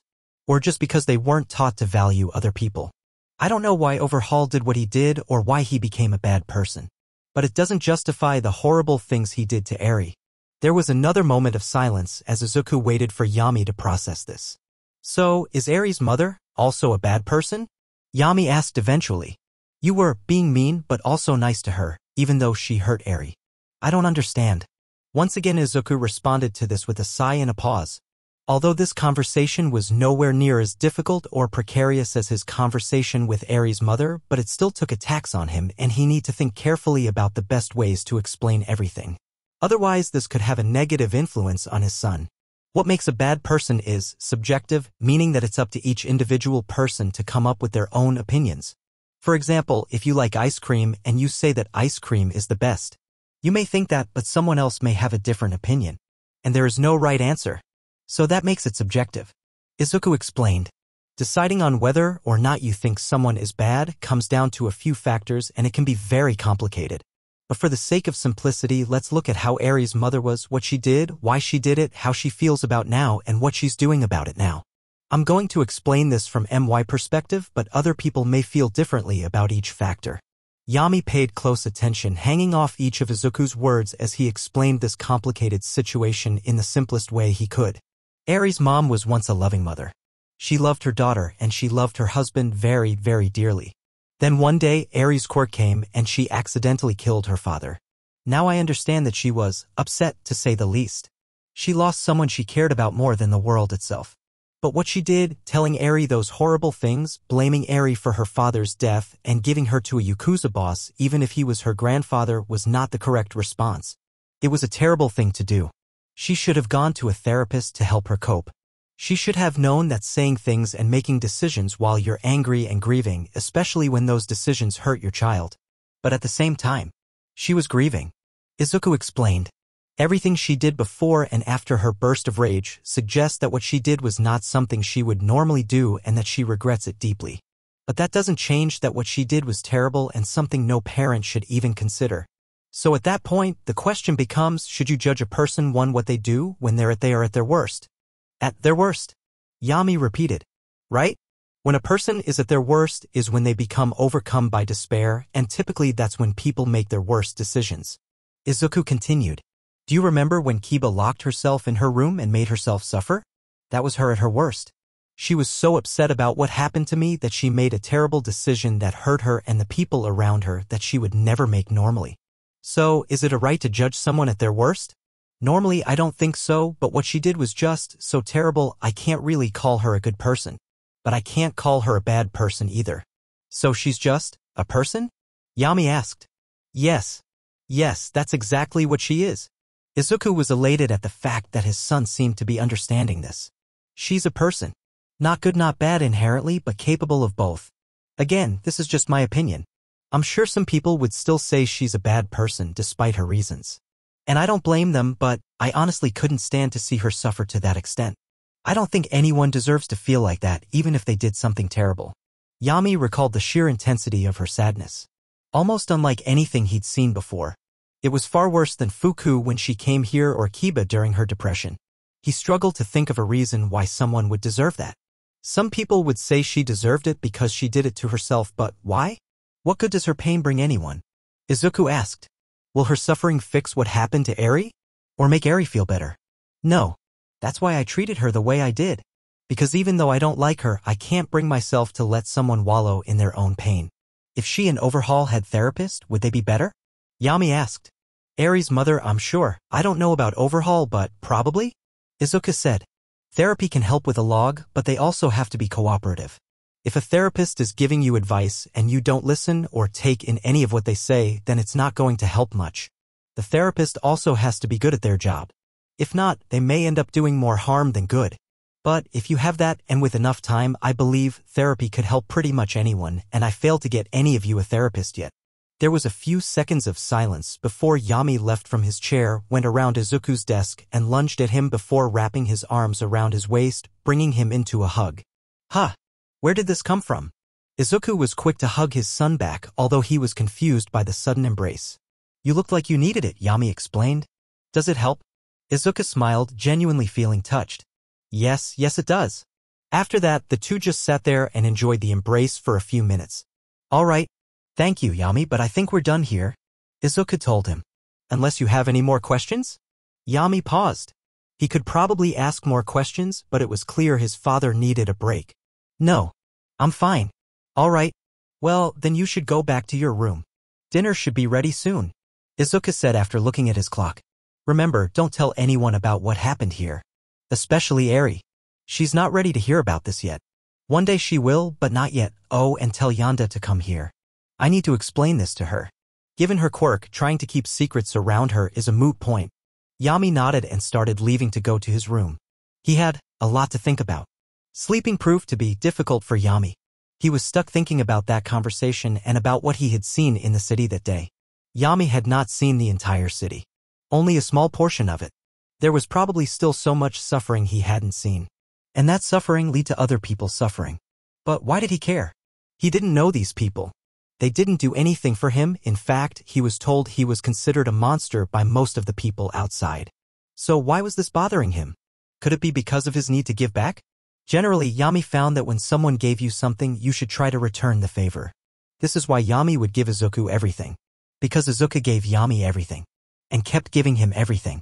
And his siblings gave him a lot. They gave him kindness and companionship, two things that he never knew how he lived without up until this point. But they weren't the only one who gave him things. Everyone did. Literally everyone. The people of the city gave him their suffering. Fuel for his grim. Sure, they didn't give it to him on purpose. But it was still a gift. Or maybe the reason it bothered him was because their suffering could lead to his siblings' suffering. Maybe if all his siblings' parents had therapists, then they wouldn't have treated them badly. Or maybe if more people in the world had therapists, maybe they wouldn't be so scared of him and his siblings. Perhaps if he did something to help them feel less afraid, his siblings wouldn't suffer as much.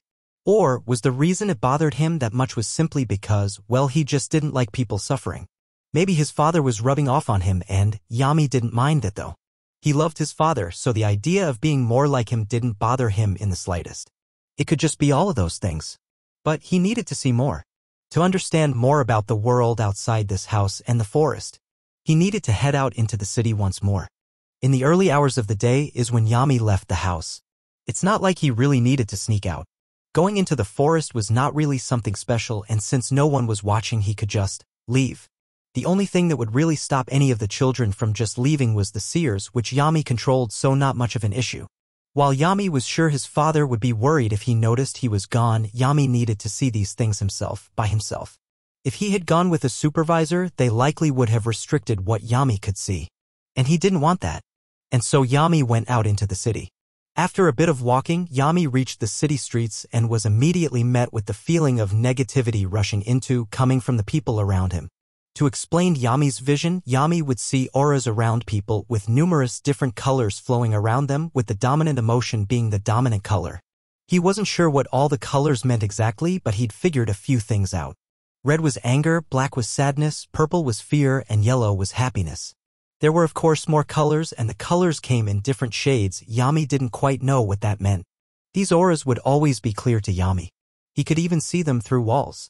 The more intense a person's emotions, the higher the person's aura, some of them reaching above some of the buildings. Which is what he was seeing right now. Pillars of negative emotions blazing like huge fires above some of the smaller buildings. Yami reasoned that if he wanted to see the suffering of the people firsthand, then he should probably head to the highest sources of negativity he could find. And so he made his way towards the largest concentration of negativity that he could see from here. But as he walked, he noticed something. When he walked past the people on the sidewalk, they would look down at him. He would see the look in their eyes change and their fear rise before they walked slightly faster. It didn't take a genius to figure out what was scaring them. He walked past a pane of glass and took a look at his reflection. His pale skin, his black nails, his sharp jagged teeth, his black sclera, and his beady red pupils. His form was frightening. He'd been told so numerous times. He'd even scared Eri a bit at first, although she'd gotten over it rather quickly. But these people seemed far more fearful of him than Eri was, which told him that this was something he'd just have to expect in the outside world. Still, not much he could do about that, so Yami just continued to head towards the negativity. The source of the field of what Yami now called negativity geysers had led him to the poorer neighborhoods. The slums of the city contained much worse-looking buildings.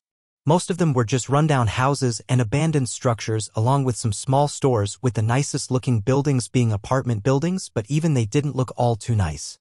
Trash littered the cracked streets and sidewalks, and even the air here seemed worse somehow. Also, the types of people he'd seen around had changed. Now you could tell they had less money or less care for their appearance. There was the occasional homeless person from time to time, all of them carrying some sort of alcohol. Yami had actually seen a bit of this type of neighborhood before when Udata drove him around, but that was just a glimpse. Now that he was seeing the full thing, it was shocking. Yami had only known two types of living. His life in the forest and his life at the house with Izuku. Two very different types of lifestyle, but they shared something in that their surroundings weren't this depressing. At least the forest looked nice. He would have rather slept in a cave than slept in an alleyway like he saw some of these people doing. And somehow they smelled worse than he ever did. Now Yami understands why there was so much negativity here. These people looked miserable even without looking at their auras. Something Izuku taught them was the power of money. It provided them food, a home, all those games, and other things they used to keep them entertained. You couldn't really live without money, and Izuku had a lot of it. This was seemingly what happened when people barely had any money. They didn't have good food or good houses or anything that Yami had. So Yami looked around the area with pity. These people were so sad and scared. He doubted that therapy could help these people. What they seemed to need was money. Why didn't they have money? Why were they so poor? Couldn't they just get jobs? Why didn't anyone help them? Speaking of helping, Yami turned his head towards the sound of the scream and saw nearby a young girl was getting her bag snatched by a disheveled-looking man. Help! Someone help! The girl cried out as she hung tightly to her bag. Just give me the bag. The man shouted desperately as his weak, skinny arms tried to steal the bag. Now, something Yami noticed about this encounter was that they were both terrified. In fact, the man was actually more terrified than the girl was, much to his surprise. That didn't seem to make sense to Yami. He wasn't being robbed, and it's not like he had much to fear from a girl who was a third of his size. However, looking at him and thinking about more, it started to make more sense. This man looked like he hadn't tasted food in weeks. That must be why he was so desperate for this little girl's bag. He wanted money for food. Dad was right, suffering makes more suffering. Yami noticed. I should do something. And so Yami ran in and did what he thought was best to end the issue. He took a stack of cash out of his pocket and tossed it at the man's face. Ack! The man was so taken aback by the sudden attack to the face and stumbled back, releasing the bag as the money fell to the ground. What the dash? Ha! The girl's eyes went wide in confusion as she didn't expect someone to throw cash at her attacker's face. The man picked up the stack of money, looking down at it with shock and confusion before looking back at Yami. Did you just throw money at my face? Go. Leave. Buy food. Yami commanded aggressively. The man paused for one moment before running away as fast as he could, holding the money to his chest. After Yami watched him walk off, he turned to the girl. It was clear that she didn't live around here. Her bright yellow blonde hair was very well kept and styled. She wore a clean white dress with frills and decorations that implied it was rather expensive, her red shoes telling the same story, as well as her sun hat with a red ribbon in it. As for her aura, it was mostly white right now, which, guessing from her expression, indicated shock. When people are shocked, I should wait for them to calm down, Yami thought, trying to recall the advice Izuku had given him. And so he waited. And the two stood there in awkward silence for a couple of minutes, Yami just staring at her. Eventually, the girl got over her shock and was just confused and somewhat frightened by Yami's eyes boring into her. Seeing the fear in her rise a bit, Yami assumed it was because of his appearance again, and so he decided to try to say something to ease her fears. I'm not going to hurt you, Yami said bluntly, his expression unchanging. Oh, thank you? The girl said awkwardly, her fear subsiding just a little bit but not much. I mean, thank you for saving me. But was it really okay to throw money at that man? It's fine. Yami shrugged. Yami, despite not falling into the gacha craze, did start getting an allowance. Seeing as his grim did so much around the house, Izuku decided that he was one of the kids who'd gain passive income. Yami didn't have anything to do with this money, so he just hoarded it. He figured he should take it with him in case he wanted to buy food or something. And so throwing a little bit of that cash away really didn't bother him. Oh, well, thank you again. You really saved me. The girl gave him a bow. My name is Aminagai. It's a pleasure to meet you. Yami Midoriya. He introduced himself. You don't live here. Yeah. I don't. I said awkwardly. I came here to give out my candies to the people here so they wouldn't be so sad. Candy? Yami titled his head in confusion. Yes, my candies. Amai's face brightened and she quickly dug into her bag and took out a small yellow piece of candy that looked like a Skittle or M&M. Here, try one. Yami took the small piece of candy and immediately popped it into his mouth. And immediately he felt a sense of euphoria. The candy tasted like happiness and filled him with a feeling of warmth and joy. When Yami finished chewing it, he was wide-eyed as the joy the candy had given him continued as his mood improved. Amai's smile brightened as she saw Yami's wide-eyed look. It's part of my quirk. Mood candy. It lets me make candy that tastes like my mood. That's a very nice quirk. Yami praised her. Very good quirk. No one's ever said that about my quirk before. I blushed a bit and Yami saw her aura become mostly yellow. Thank you. You're really nice too. Yami nodded. So you came to give people happy candies to make them feel not so sad anymore? I heard that the people in the poorer neighborhoods were so sad, so I thought if I gave them my candies I could give them a little hope. I said bashfully, shuffling her feet.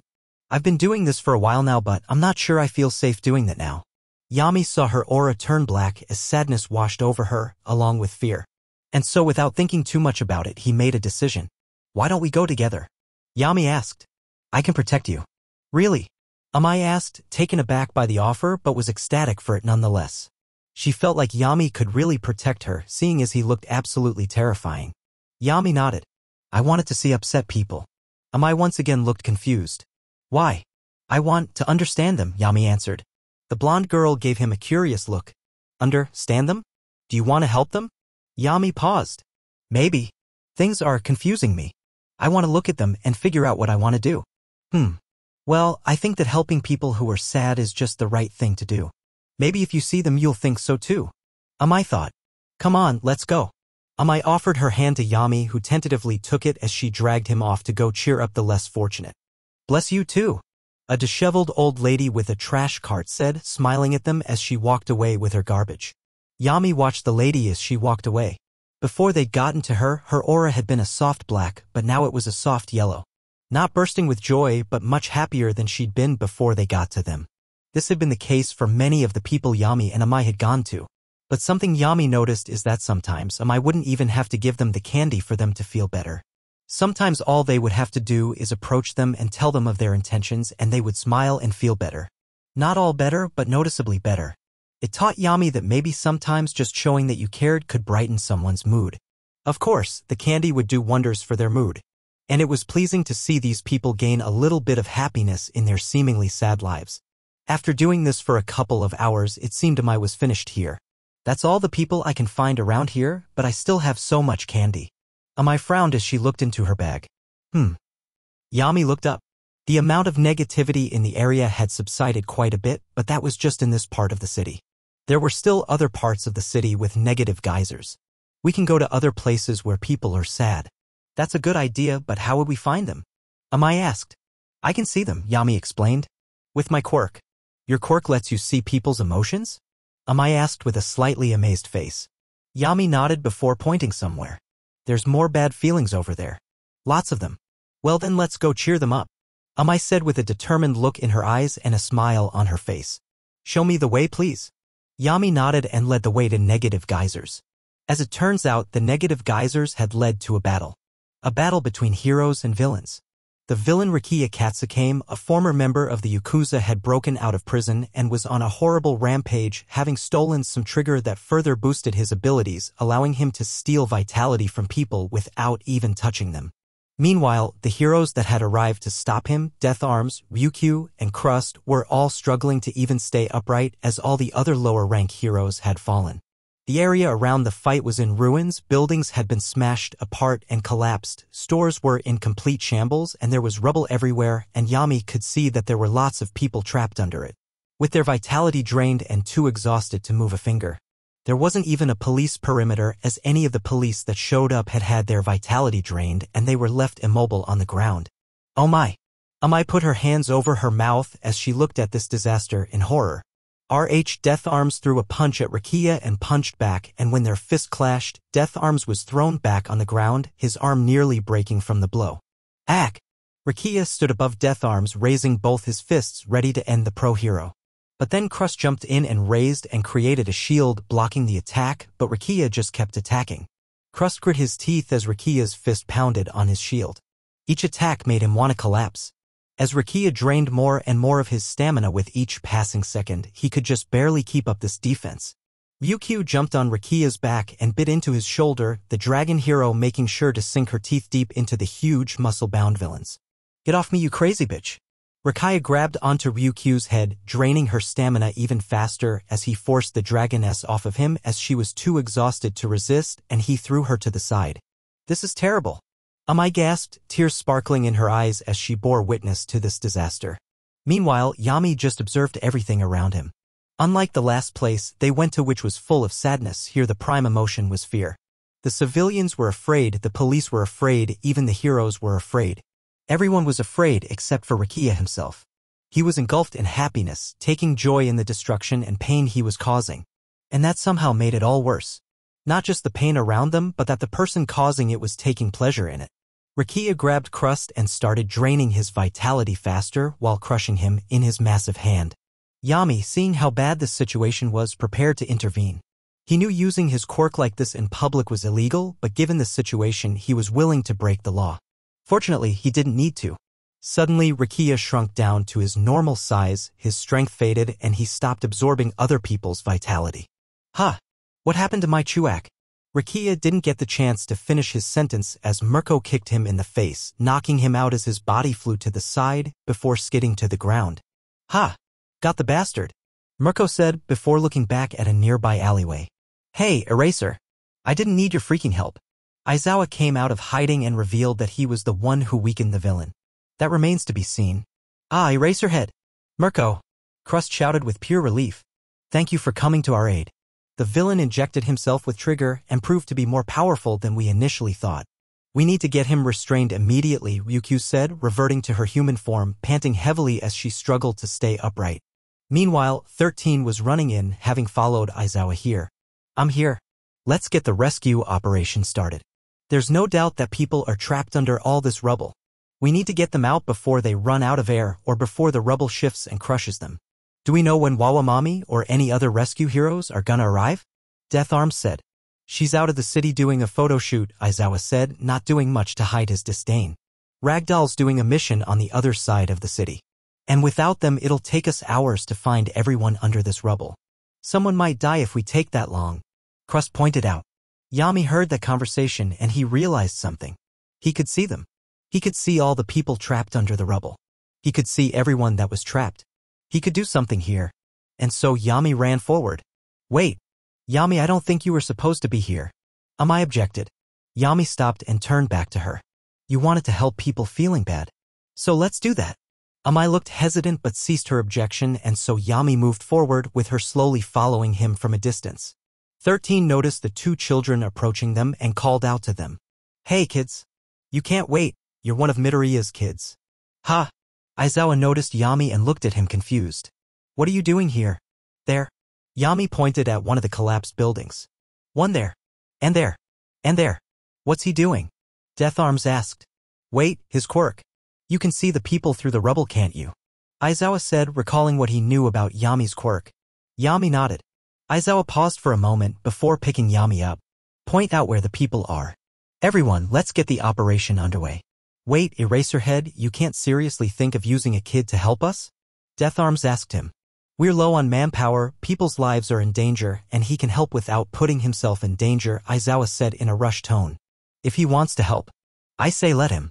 Listen to the Justice Hobo, Yami said. Aizawa's eyebrow twitched when a few other heroes tried to keep themselves from laughing after hearing that. Yeah, guys. The Justice Hobo's right. Let the kid help. Mirko snickered. We don't have much of a choice. 13 said. Kid, show us where they are.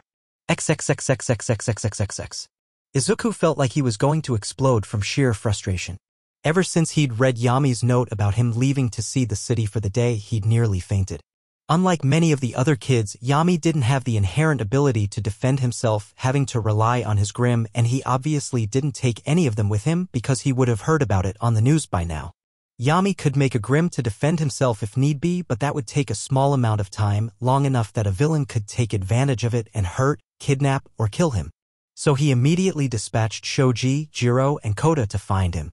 All three of them specializing in finding people. Still, that was only 3 people to cover the entire city. He wanted to send more or go out and look for him himself, but he just started walking again. He was in no condition to go on a citywide search, and he still needed the others to look after the remaining children. And so all he could do right now was sitting at his desk, hoping Yami would return. Ding. That was until now. Izuku took out his phone and saw that it was a text from Nami with a link to a video, with message under it saying lose something. Immediately Izuku pressed on it, hoping that it was information on Yami's whereabouts. And he was absolutely correct.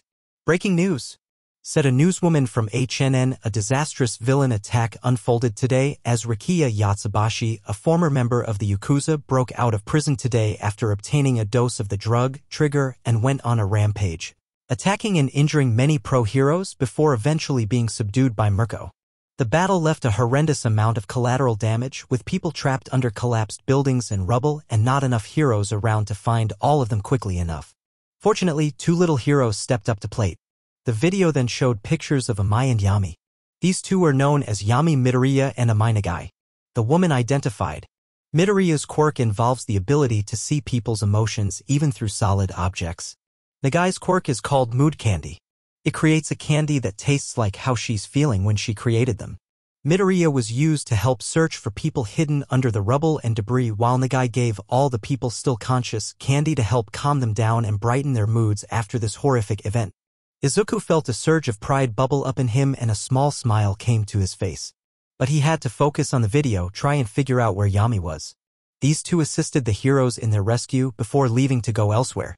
But this reporter would just like to say, "Well done, kids." "Damn it," Izuku muttered.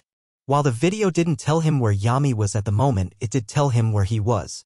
All he had to do was figure out where this was and when it happened, and he could get a good idea of the area they were in and then tell the 3 he sent to find him. Izuku was going to find his son. And then, well, he figured it out, but for now he needed to find him. "That was so cool, Yami." Amai gushed. The 2 of them had gotten hungry and decided to eat at the food court at the nearby mall and have some chicken, with Yami obviously paying, although Amai did purchase a soda and a lot of candy. Yami nodded, staring at Amai's aura. It had been positively glowing with joy, and it was kind of hypnotic. He'd rarely seen someone this happy. The closest he ever had seen was Kay, but even she rarely reached heights like this. Was this the power of being mentally stable?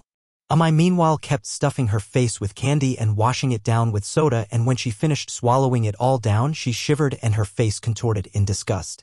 And Yami saw her positivity wane a tiny bit. Yami frowned. "You don't like sweets?" Amai shook her head. "I used to, but ate them so much I don't anymore." "Then why buy them?" Yami said, his face scrunched up in confusion. "Oh, I have to eat lots of sugar to make my candy." Amai held out her hand and opened her palm, and then her hand started to glow as yellow candy came out of her hand. "See? Oh, you have to eat something you not like to use quirk." Yami summarized. "Like me?" Amai gave him a confused head tilt.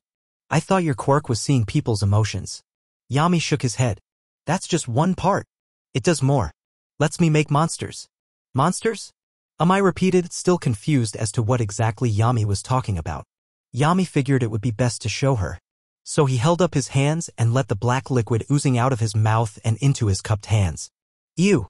Amai recoiled back in disgust a bit, seeing this supremely gross act. The small amount of black ooze pooled in his hand before changing shape and color until it hardened into a tiny grim scorpion, known as the Deathstalker. Amai leaned back in, looking at the tiny thing in awe, slowly getting closer and closer to it. Sensing that she was interested in it, Yami put the Deathstalker down on the table and commanded it to crawl towards her. The blonde-poked creature petting it gently with her finger. "It's cute." Yami grunted, not really having an opinion on it. After playing with the Deathstalker for a bit, Amai recalled what Yami had said earlier. "So to make these you have to eat something you don't like too?" Yami nodded. "So what is it? Vegetables? Seafood? Candy?" Amai guessed. "Suffering," Yami answered, much to Amai's confusion. "When people feel bad emotions, I eat them. So I can make these." "Bad emotions? Like sadness and anger and jealousy and hate?" Amai inquired curiously. Yami nodded. "So every time someone is feeling down, you get power from it." Amai summarized. Yami nodded once more, this time looking away from her and down at the floor in shame. Logically, he knew it wasn't his fault that his quirk did that, but he couldn't help but feel bad about benefiting from the pain of others. I just made him feel gross inside. There was a short period of silence, and for that little bit he was afraid that Amai would think less of him. But then she said this. "You're really cool, Yami." "Ha!" Yami was not quite expecting that response. He looked up and Amai was just smiling at him with admiration in her eyes. "Your quirk is kind of, a little bit, evil to be honest. But even then you use it for good." Amai explained. "You would get a lot stronger if you just let people suffer. But you didn't.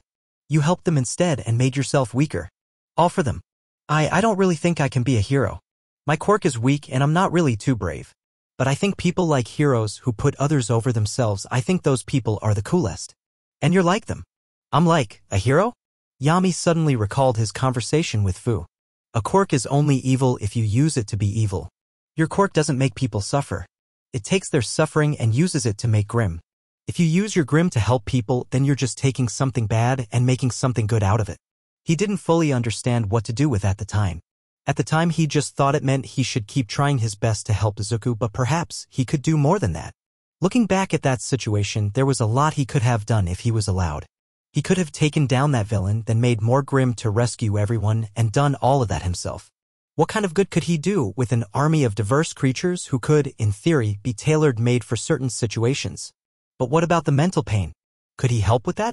Well, he could see people's emotions. Maybe he could help people with that in some way. Are you done eating Midoriya?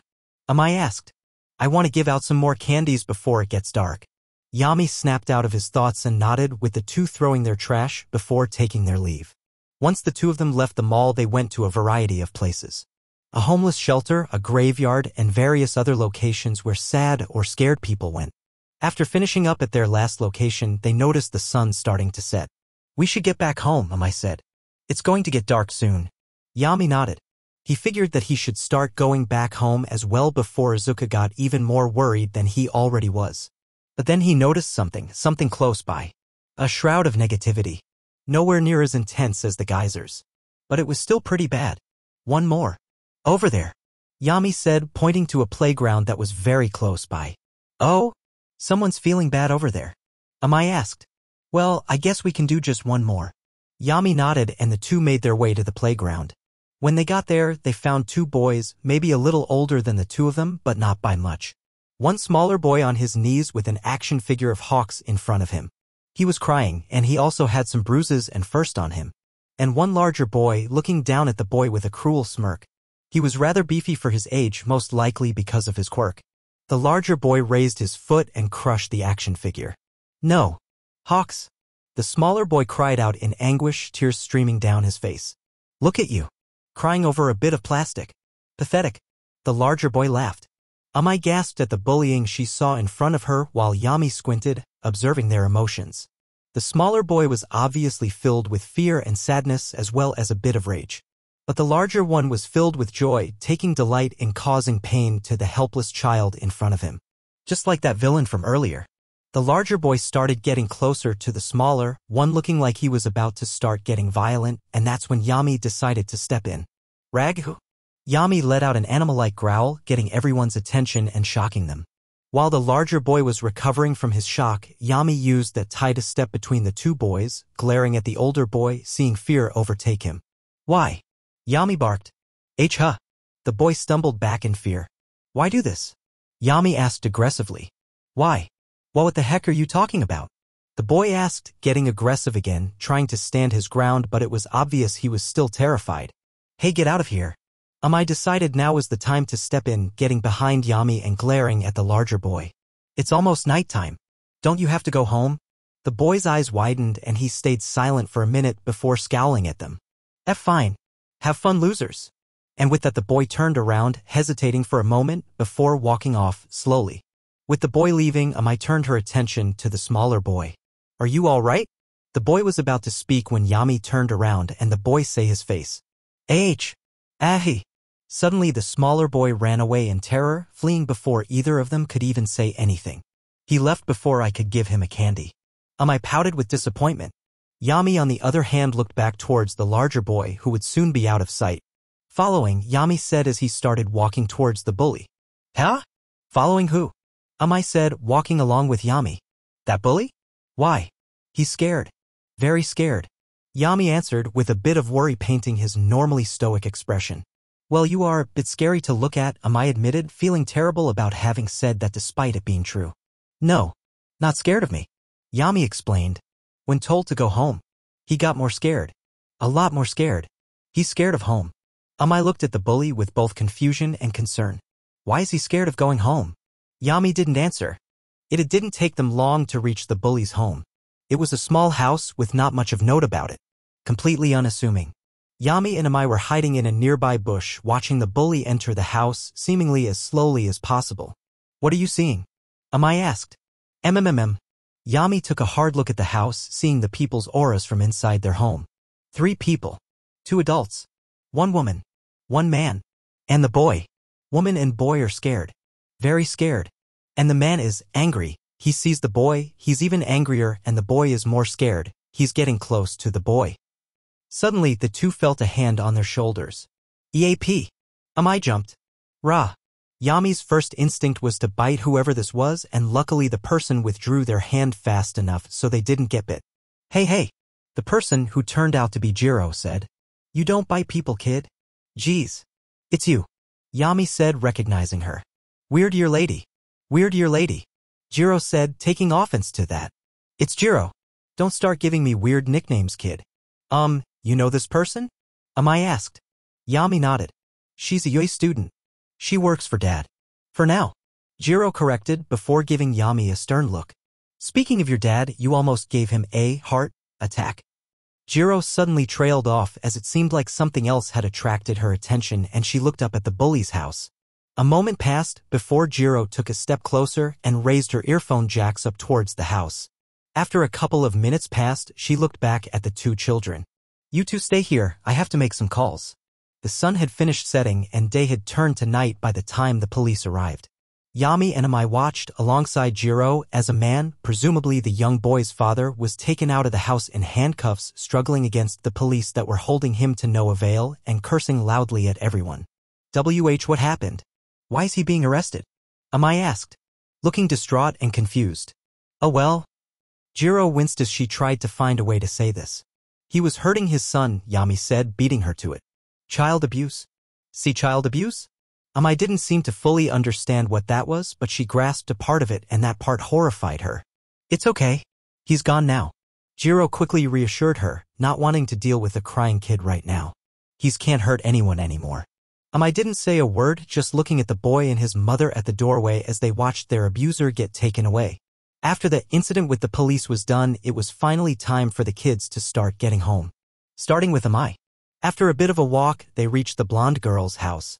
It was pretty sizable. Not too big, but decently large. The home of a well-off family.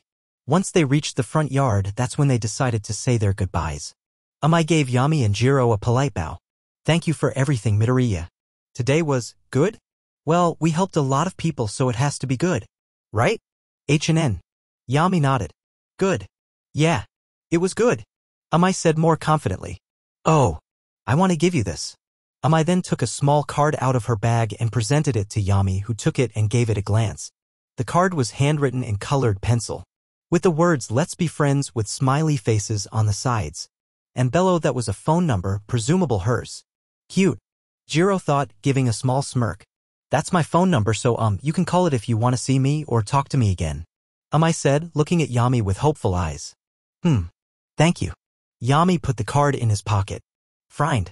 A radiant smile broke out on Amai's face as joy and excitement filled her at that response, and she skipped back over to her front door. Jiro and Yami turned away and started their trip back to the house. Well, looks like you've had a busy day. Hope it was worth it. Jiro said. Yami still had some things he needed to figure out, but he was absolutely sure that his trip had been worth it. Do you have any idea how worried I was? Izuka said, not quite shouting but speaking very loudly. After getting back home, Yami was immediately met by Izuku at the gates, who rushed him into his office so they could speak. You really should have told us about this, honey. It's not good for your father's health for him to wake up with a child missing. Inko was also there, wanting to make sure things went smoothly. Sorry. Yami actually did feel a bit guilty here, not realizing that this might have negatively affected Izuku's health. I mean, why would you even do that? Izuku asked, leaning on his desk to help keep him upright. I needed to understand people, Yami answered. Can't do that here. This place is different. Izuku's expression softened as he took in what his son said. It's not like he didn't realize what brought this on. He remembered yesterday's conversation very well. Yami had seen a glimpse of a cruel world and needed to see more. And from what he'd heard on the news and from Jiro's report, he'd seen it. Izuku sighed. Look, I get it. You can't really see the world from here. But next time, just ask and go with a guide. It's safer that way. Yami nodded. Dad. That boy, who was being abused. He was bullying another boy and he was enjoying it. Why? He should know it was bad because it happened to him. But he did it. Why? Izuku paused, going around his desk and taking a seat. Okay, well, I guess it was probably about control. Control? Yami repeated in confusion. Izuku nodded. That boy didn't know how to process what was happening to him. He felt so helpless and powerless. So when he was bullying that boy, he felt in control. Like he had power. It made him feel better for just a little bit. But it wasn't going to fix anything, and in the end it just made someone else feel bad. So, if he had therapy, he wouldn't do that? Yami asked. I mean, if you got him away from that father of his, then probably, Izuku answered. Yami didn't respond, instead just sitting there thinking. After realizing that Yami wasn't going to continue, Izuku spoke. Well, you did do a lot of good out there. And I am at fault for not establishing rules about going into the city. So I'm not going to be too harsh on you. No desert tomorrow, and you're not allowed to go back into the city for 3 days. Yami had a slight pout, not happy about missing desert, but nodded, accepting his punishment without argument. Now with that decided, Izuku looked down at his son. What did you learn out there? I learned what I want to do. Yami looked Izuku in the eyes. I want to help people who are suffering. I want to be a hero and a therapist. To make people happy. Izuku smiled at that response. Well then, as your father, I will do everything in my power to support you. I know, Yami said. Thank you, I love you, Dad. HNGH. Izuku felt his heart clench and his face scrunched up, becoming not so appealing to look at. Dad. Yami became concerned that something was wrong, but was confused by the extremely happy aura around Izuku. Don't be scared, dear, that's just something that happens to your father when he gets really happy, Inko reassured him, taking Yami by the shoulder and guiding him out of the room. Now let's give your father some time to relax, all this excitement today is not good for his health. Okay. Good night, Dad. Yami said. Gee, good night, son. Izuku smiled, recovering from the rush of joy he just felt a moment ago. And with that, Yami and Inko exited the room. Grandma? Yami said, looking up at Inko as they walked. Want to go one more place before bed? Eri was just getting ready for bed. She'd already gotten in her pajamas and was just about to climb into her bed when suddenly she was interrupted. Knock, knock, knock. Huh? Eri looked at the door confused. Who would be knocking on her door at this hour? Kay? This wouldn't be the first time she sprung a late-night slumber party on her. Kiba? She was typically active at night. She opened the door and much to her surprise, it was Yami. Why off? Eri was shocked by Yami suddenly hugging her. Completely out of nowhere. Ha! You're a good child. And we all love you. Yami told her. Hui. Eri's face broke out into a flustered blush as she was not ready to be assaulted by praise from Yami of all people. Thank you. Yami took a good look at Eri. She had been through so much and had likely been like one of those people with the negativity geysers out there. And now here she was. Happy if quite embarrassed. The same could be said for almost all children in this house. They could have very well ended up like the people out there. His father had done so much and would continue to do so much for even more children. And soon it would be his turn to make people happy. Fu was always rather good at noticing things, picking up on things that others didn't. Whether it was people's facial expressions, the looks in their eyes, their body language. This also applied to just noticing things about his surroundings. And that's how he got into this situation. Fu had been just swinging around the forest with Kyosei, practicing his agility skills so that he would be a better hero in the future. Alright, that's 20 swings from 19 trees without falling. Doing good so far, Kyosei. Fu thought as he took a break, his hands forming claws that allowing him to stay on the side of the tree. He felt Kyosei's appreciation and a bit of smugness. Fu rolled his eyes. Don't get overconfident, we could still. Low. Fu froze as he could suddenly faintly hear a young girl's voice. And no one he was familiar with. Now, for the most part, people didn't just stumble their way towards their house by accident. Mostly because they lived in a forest filled to the brim with Grim guarding it. So for someone to be this close without Izuku being alerted was suspicious. And so that's what led Fu to seek out the source. Using Kyosei's tendrils, he moved from tree to tree as silently as he could, getting closer to the voice. And eventually he found its source. A small girl looking to be about 8 years old. She had long pink hair and donned a simple red dress. What's more, on top of her head are what at first glance looked like cat ears but were actually some type of horn. She was speaking into what seemed like an earpiece, which made Fu even more suspicious of her. They won't know anything. were the last words she said before suddenly the earpiece floated out of her ear and was crushed by an invisible force. Yup. She is definitely suspicious. Fu thought while looking down on her as she started walking towards the direction of the house. I can't let someone like this enter the house just yet. Too dangerous. I need to figure out what she wants. Still, Fu understood the importance of subtlety, so he waited a minute following silently behind her. After a bit of time had passed, he figured it was time to greet their guest. Fu used Kyosei's tendrils to lower himself down from the tree and onto the ground a few feet behind the girl. Hey! Fu greeted. The girl jumped slightly and quickly turned around to face him. Hello? Please don't sneak up on me like that. You'll scare me to death. She put her hand on her chest and she looked like she had almost been shot or something. And her voice was so timid and frail. In other words, she was overacting. Back when Kiba and him were on the streets, acting overly frail or weak was a good way to gain sympathy or misdirect and trick someone. Especially compared to how she sounded earlier when she spoke in that earpiece. Back there she sounded cold and serious. Everything about her current self seemed fake. Sorry. I didn't mean to startle you. Fu apologized. I just wanted to know what you were doing here. Oh, my name is Nies. The girl shuffled her feet nervously in an extremely cute manner. Too cute. My mommy and daddy said that my quirk makes me a demon. And so they told me to go where all the other demons are. And I heard that was here. Oh? And what exactly is your quirk? Fu asked her. My quirk? Nies stuttered. It makes me explode if I get too nervous, or scared. I'm sorry if I'm rude, but this place is scary. See, can we go to the house? Please. Interesting. Then how did you do that thing with the earpiece earlier? Fu asked sarcastically, poking a huge hole in her story. Nies's eyes widened and she took a step back in shock. Also, if your parents abandoned you, who were you talking to in your earpiece? Fu asked, continuing to poke holes in her story. A second later, Nies, if that was her real name, gave him a fierce scowl, showing her true self, with an expression that did not belong on a child full of murderous intent. Slice. And then Fu's head flew off. Out of nowhere, suddenly Fu's neck was sliced through and his head flew up into the air, his neck and now dismembered head spilling blood all over the ground. TCH, damn it, now I have to hide this. Nies grit her teeth in annoyance as if she had just spilled something on her clothes and not taken a life. Or tried to anyway. Before Nies could do anything, two tendrils came out of Fu's body, one from his neck that caught his head and brought it down to his body, and another that shot out of his chest and smacked Nies into a tree a few feet away, holding her there. Ack! What? Nies hissed out in pain and confusion, wondering what exactly was happening here.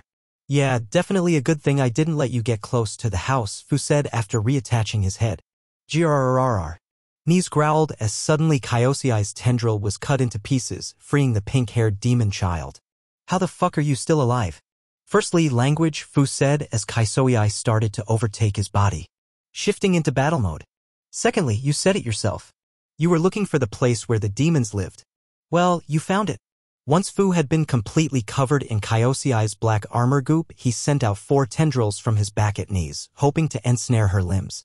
However, those tendrils didn't make it more than a few feet towards Nies before they were suddenly cut to ribbons by an invisible force. Looks like she has some kind of invisible telepathic blade or something. Fu analyzed. Suddenly, Nies was catapulted at him by the same invisible force, and when she was only a few feet away, she suddenly stopped mid-air, just floating there, or rather it looked like she was been held up by something. And then Fu felt something like a weird invisible hand go through his chest and pull out his heart. No, not a blade. Maybe a hand? Fu theorized, and he made his hand grow to the size of his body and tried to hit Nies in a grand sweeping motion. However, when the swipe was about 2.5 feet away from Nies's body, it was stopped by that invisible force again. But that was Fu's plan, as suddenly the black symbiote goo started spreading onto whatever it was that was stopping it, making it visible. It was a hand.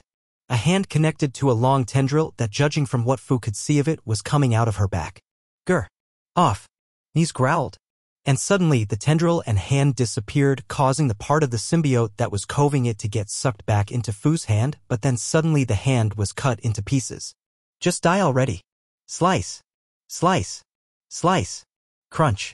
Nies fell to the ground, and a second later, Fu's limbs and head were sliced off, his body was cut in two, and his skull was smashed into the ground like a pumpkin, spilling blood of viscera all over the place. Nies breathed a sigh of relief, thinking she finally killed him. But it didn't last long. Kyodon brought all of Fu's parts together and helped along with Fu's natural regeneration to put him back together in a matter of seconds. That's not gonna work, Fu said as he finished regrowing everything. What are you, immortal? He shouted out in frustration and slight fear.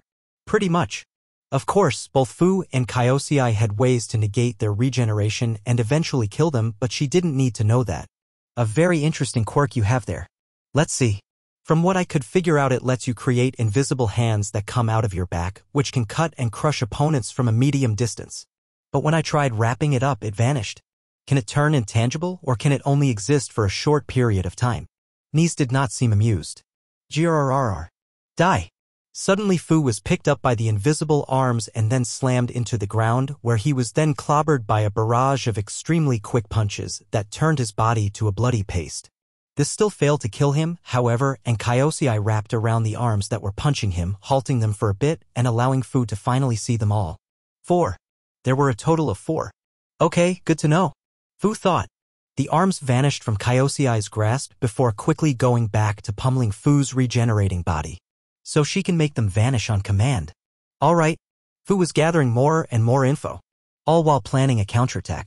Because while she was beating him into the dirt, Fu sent a special surprise under him. Suddenly, a big black tendril came out of the ground, having tunneled up behind Nice. Before the girl could react, the tendril smacked her into a tree hard. Gah! Nice felt the wind get knocked out of her as her back hit the tree so hard it made a crack in the wood. Quickly, Fu recalled the tendril back into himself as he started to regenerate his body back to pristine condition. It's a really good thing I can't feel pain. Fu thought as he jumped back, using his tendrils to make some lines in the dirt as he leapt away. Gah! Once again, Nice growled and moved forward to attack Fu, who was now much farther. Once she reached the first line Fu drew, Fu sent out 5 tendrils towards her. She cut them up once they got closer to her. But little did she know this was part of Fu's plan.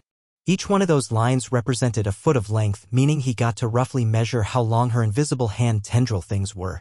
Roughly 6 feet was her effective range, it seemed. Fu sent a few more tendrils at her to confirm, and that seemed to be accurate. So she had 4 arms with a range of 6 feet. She could make them intangible, they were very strong, and they moved very, very fast. He couldn't afford to throw himself recklessly at her, otherwise he'd use up all his meat reserves and die. Fu had to fight smarter, not harder. But while Fu couldn't throw himself at her, Kyodon could. So long as there was no fire or sonic attacks, nothing could really hurt him. And she only had 4 of her arm things and could only reach 6 feet. Kyodon could do much, much more.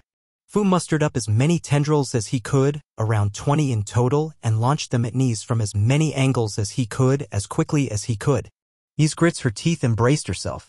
The tendrils came at her quickly and furiously, and Nice did the best she could to cut them to ribbons, but each time she cut one, another one would come, she would cut that one, and the one she just cut would grow back and come back at her.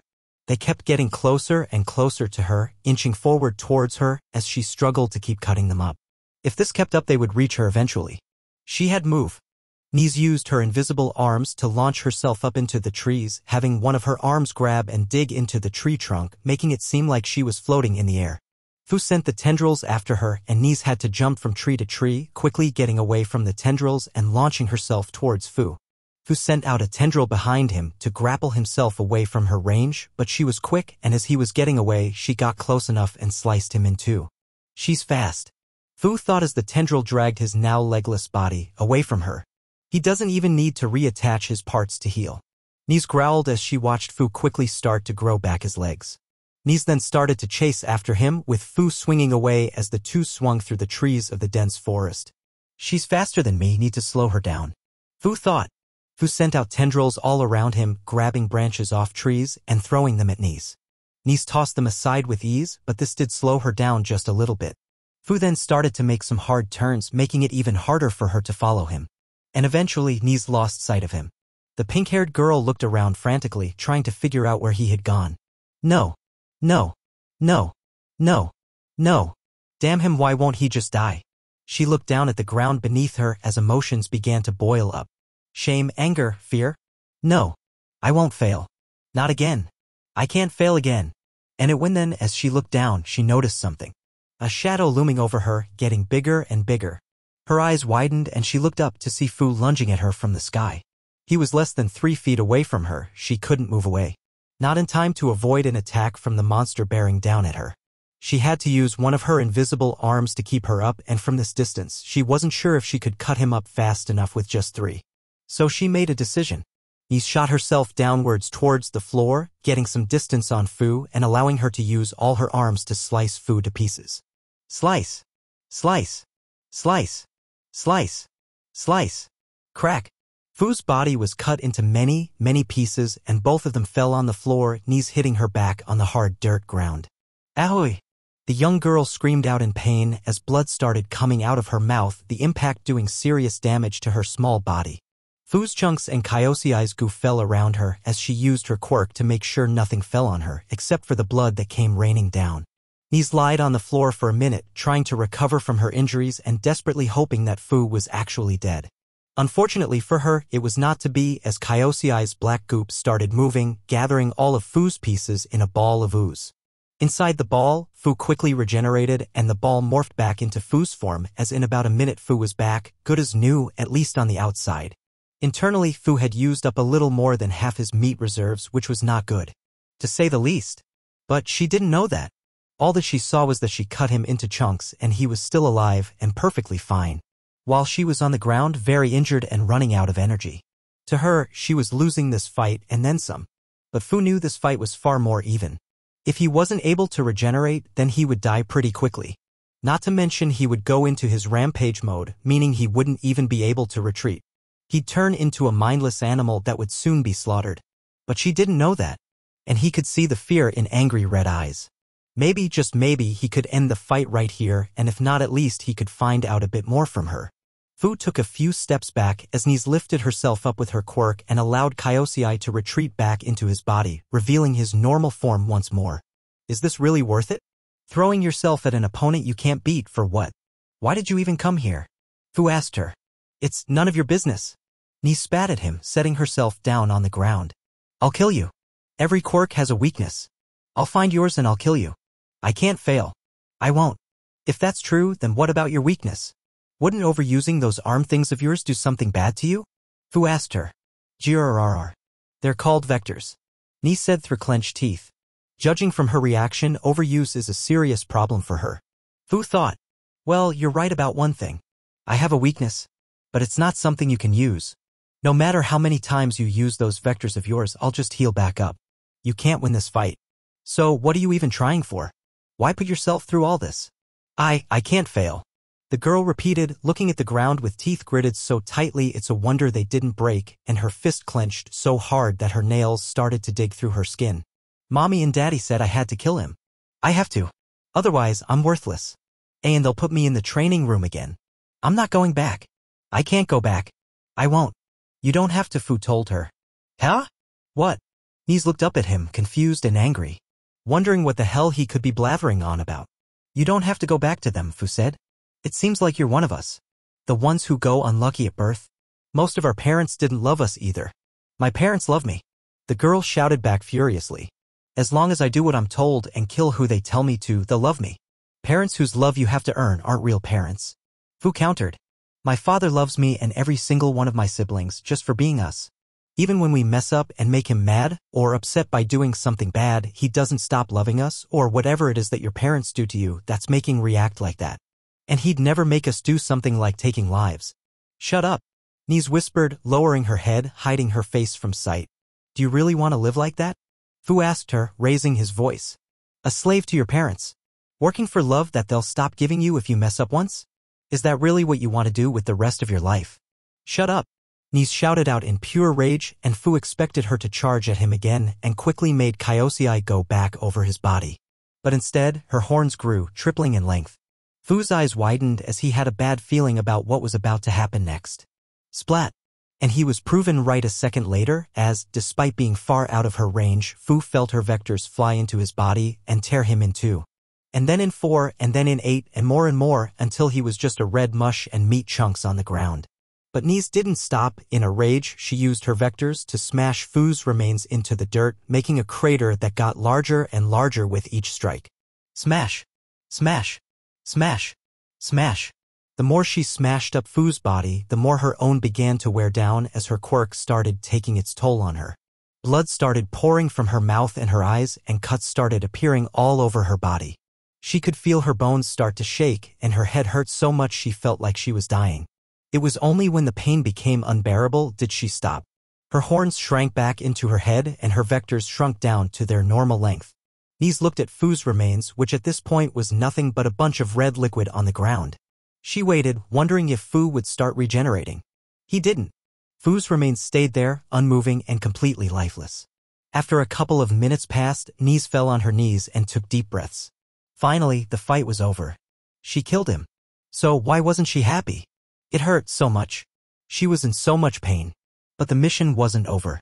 She still had much more to do. And because of this, it would only be so much harder. And her parents wouldn't care how hard she tried. How much pain she endured for them. How much she bled for them. If she failed, then all of this would be meaningless and she would go back to being tortured in that training room again. Do you really want to live like that? A slave to your parents? Working for love that they'll stop giving you if you mess up once? Is that really what you want to do with the rest of your life? As Fu's words went through her head, Nis's body felt even weaker. She felt sick as a terrible feeling of fear, dread, and sadness permeated her body, and tears flowed freely from her eyes. Was this all her life had in store? Pain and blood. All this pain, all this death for love that she'd never really be able to keep? Parents whose love you have to earn aren't real parents. My father loves me and every single one of my siblings just for being us. Even when we mess up and make him mad or upset by doing something bad, he doesn't stop loving us, or whatever it is that your parents do to you that's making react like that. And he'd never make us do something like taking lives. God, that sounded so nice. Too good to be true. It had to be some kind of lie. Because a life like that couldn't exist. All things had their purpose, all people had their purpose. They had jobs they needed to do in order to earn what they wanted. And hers was to kill the people that made her parents' lives harder. That was what she was bred for, what her quirk was made for. To be loved for just existing was impossible, but it sounded so nice. How many times had she put on the persona of a sweet, dumb, innocent child? It always lowered people's guards. Because it was cute. People thought she was cute. How badly did she wish she was actually that cute, innocent, dumb, sweet girl? That she wasn't born with a quirk only made for taking lives. For a moment, she allowed herself a fantasy. A fantasy of a world where she was that sweet girl and her parents were like how Fu described his father to be. No more assassinations, no more training, no more blood. Just love, smiles, happiness, and warmth. She felt a bit of warmth growing in her chest that quickly tightened up and became painful. Because as nice as that fantasy was, it was just that. A fantasy. And now it was time to stop fantasizing and get back to war. Snap. Suddenly Nis heard a twig snap right behind her. She quickly turned her head and saw Fu about a foot away from her, his hand formed into a blade, ready to strike. In that instant, they both reacted. Nis's vectors shoved Fu away as hard as she could, but not before he could get in a single strike. Chop. Smash. Fu hit hard enough to crack it almost all the way through, despite it being a rather large and thick tree. And Nis saw her right horn fall to the ground as it had been chopped off her head. No. Nis picked up her fallen horn, looking at it with eyes full of shock and horror. After seeing how your horns grew when you powered up, I figured they were more important than I thought. Fu said, making note of the thick tree behind him before turning back to his opponent. And judging by your reaction, I'm guessing I was right. Nis spent a few more seconds mourning the loss of her horn before her face contorted into an enraged snarl and she stood back up and turned to look at Fu. How are you still alive? I turned your whole body into juice. Not my whole body. Just most of it. Fu corrected. You see, the moment I realized you powered up and felt your vector start to tear my body apart, I used Kyodon to cut my head off and then had him roll it away where I could regenerate. And you were distracted by your own rage that you didn't notice a thing. Damn you. Damn you. Nis shouted out in fury. I gave you a chance. Now we do this the hard way. Fu then spun around, using his blade hand to cut the already mostly cut tree that he had been hit into before dashing off to the right. Nis was about to do something to attack him when she heard the sound of the tree falling. And it was about to fall on top of her. The Pinkette grit her teeth and readied her vectors. Her right horn had been cut off, meaning she only had the two vectors remaining on the left side of her body. When the tree came down on her, she sliced it to pieces. And while that saved her from most of the danger, with only two vectors she could only protect herself so much. So when the smaller chunks she cut up started to rain down, she couldn't stop them all, and one of them hit her right in the face. Ah! Nis cried as pain washed over her and she shut her eyes. Fu took advantage of this and sent out a powerful tendril at top speed, right at knees. The girl could do nothing as the tendril slammed into her and then slammed her into a tree. Crack! Her head hit the tree hard, causing her skull to crack and blood to come out. Knees immediately lost consciousness as her body went limp on Fu's tendril. Fu, feeling her go limp, concluded that she was no longer able to fight. Still, just to be safe, a smaller tendril split off from the larger one and went up to Nisa's other horn. Snap! With both horns broken, Fu felt it was safe to say he won. So, what the heck happened, Nami? Izuku asked over the phone. Izuku was currently sitting in his office and he was not happy. Achiko, Fu, and Inko were also present and none of them looked partially happy either. It had been a few hours since Fu's fight with Nize and it had been hectic. The girl had been taken away, placed in restraints, and sent to the hospital to be treated for all the injuries she sustained from the battle. Now Izuku and company were left with the aftermath. Honestly, I have no idea, Nami told him. No does. We've been looking into it the moment you reported it, but we have no clue why what happened. Someone sent a child assassin here, probably to kill someone, probably me, and ended up fighting one of my children to the death. Almost killing Fu and themselves in the process. And you have no idea who sent them or why? Izuku shouted into the phone. Hey, man, don't take it out on me. It's not my fault, Nami told him. And it's not like we can't find it because we've been slacking off. DC isn't even handling the investigation. There is no record of this girl anywhere. And we already put her through a blood test, but we can't find any damn results. Whoever sent this kid must be serious business, which actually, if you think about this, makes it even more fucked up because you have all those resources to do crap like this and you still send a child to kill someone. Really screwed up, man. Nami. Not helping. Izuku screamed. Right, sorry, Nami said. Of curiosity, are you more upset about the child assassin thing, the almost killing your son thing, or the possible attempt on your life thing? Yes. Izuku was now so angry that you could see the veins popped out of his head. Got it. Fair enough. Nami said. Anyway, we'll keep you posted about the situation, and on the topic of security, well, you're hiring help anyway, so you should probably hire some security as well. Anyway, see ya. And then she hung up. Izuku grit his teeth and slammed his phone into the desk. He took a few deep breaths to try and expel the anger so he could have a clear mind again. But it was difficult with how pissed off he was at the moment. Someone sent a child. A child. No older than any of his own to come here and kill him. And in the process his own son was nearly killed. Everything about this situation made his blood boil. Both Inko and Achiko put their hands on his back, trying to soothe him and helping a little bit.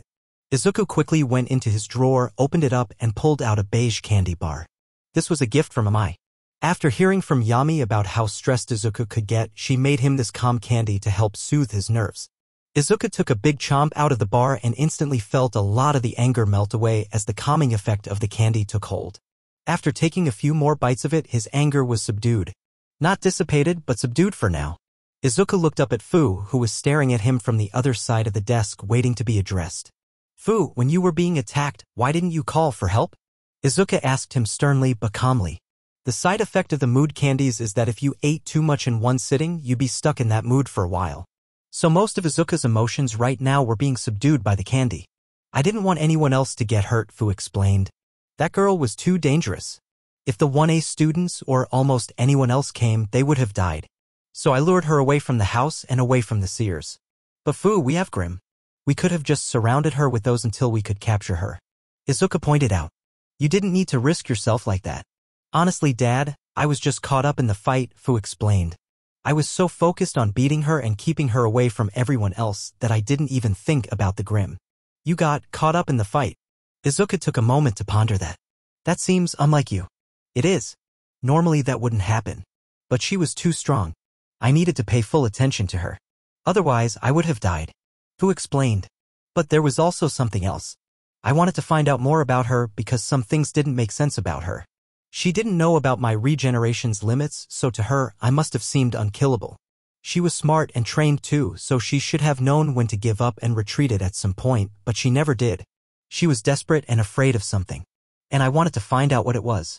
I see, so on top of saving us, you wanted to save her as well. Izuku surmised. There was a bit of a pause before he got up and went around his desk before kneeling down and bringing his sons into a bear hug. I'm so proud of both of you, Izuku told them. You and Kyosei. Kyosei oozed out of Fu and wrapped around Izuku, wanting to get in on the affection. You both protected your family against a very dangerous foe. Thank you both, Izuku said. That being said, you put both yourself and Kyosei in danger. Remember, Kyosei is your baby brother and depends on you to live properly. When you risk your life, you risk his as well. Fu's eyes widened a bit. That was a fantastic point that Fu hadn't thought about at all. Being bonded to Fu was rather hard to describe. He was aware that Kyosei was a separate being, but at the same time, he wasn't. Fu most of the time tended to think of Kyosei like his own sentient quirk, rather than a separate person or the baby that he actually was. It was part of the bonding process. It was natural to think of them as one being. But they weren't. Kyosei was a baby. He was gonna do whatever Fu wanted him to do because Fu was his host. He needed him. He didn't really have much of a choice but to go along with Fu. Fu actually felt a bit bad about that part in particular. He didn't mind risking his own life for his family, but Kyosei was another matter. Sorry, Dad, Kyosei. Fu apologized. Kyosei felt confused but accepted it regardless. I'll accept whatever punishment you have for me, Fu said, bowing his head in acceptance of whatever came next. Izuku sighed and shook his head. Given the circumstances, I can't fully fault you for what happened. And you definitely did far more good than bad. With that in mind, I think you almost dying is enough of a punishment. Achiko, can you take Fu and preparing a feast for him? I can only imagine how much of your reserves you used. A lot. Thanks, Dad. Fu gave Izuku a rare smile, which Izuku happily returned as Achiko guided him out of the room. The least I can do for my little hero, Izuku said. Fu felt a twinge of embarrassment as he was taken out of the room and towards the kitchen. Once Fu left, Izuku leaned back in his seat and sighed. I'll have to ask Yami to make more sears and more grim. I can't have this happen again. He reminds me so much of you. Inko smiled, recalling Fu's explanation. Yes, reckless. Like me. Izuku lamented. First Yami and now him? These kids are gonna kill me and not in the anyone thought they would have. Now you know how I felt every time you decided to get a closer look at a hero fight. Inko giggled. Well, I would say you have it harder. I think so too, Izuku said. It's worth it though. Still, on top of increasing security, I also have to figure out why she came here in the first place. I would also be interesting to know what kind of sick person would send a child to kill someone, Inko said, a look of disgust. Oh, don't worry, Mom. When I find out who did this dash, Izuku felt his anger bubble up, overpowering the candy. I'll do what's within my power to make sure they pay. And that's it for today. I hope you enjoyed. If you did, please like, subscribe, share the video, and support the original writer. See you in the next video.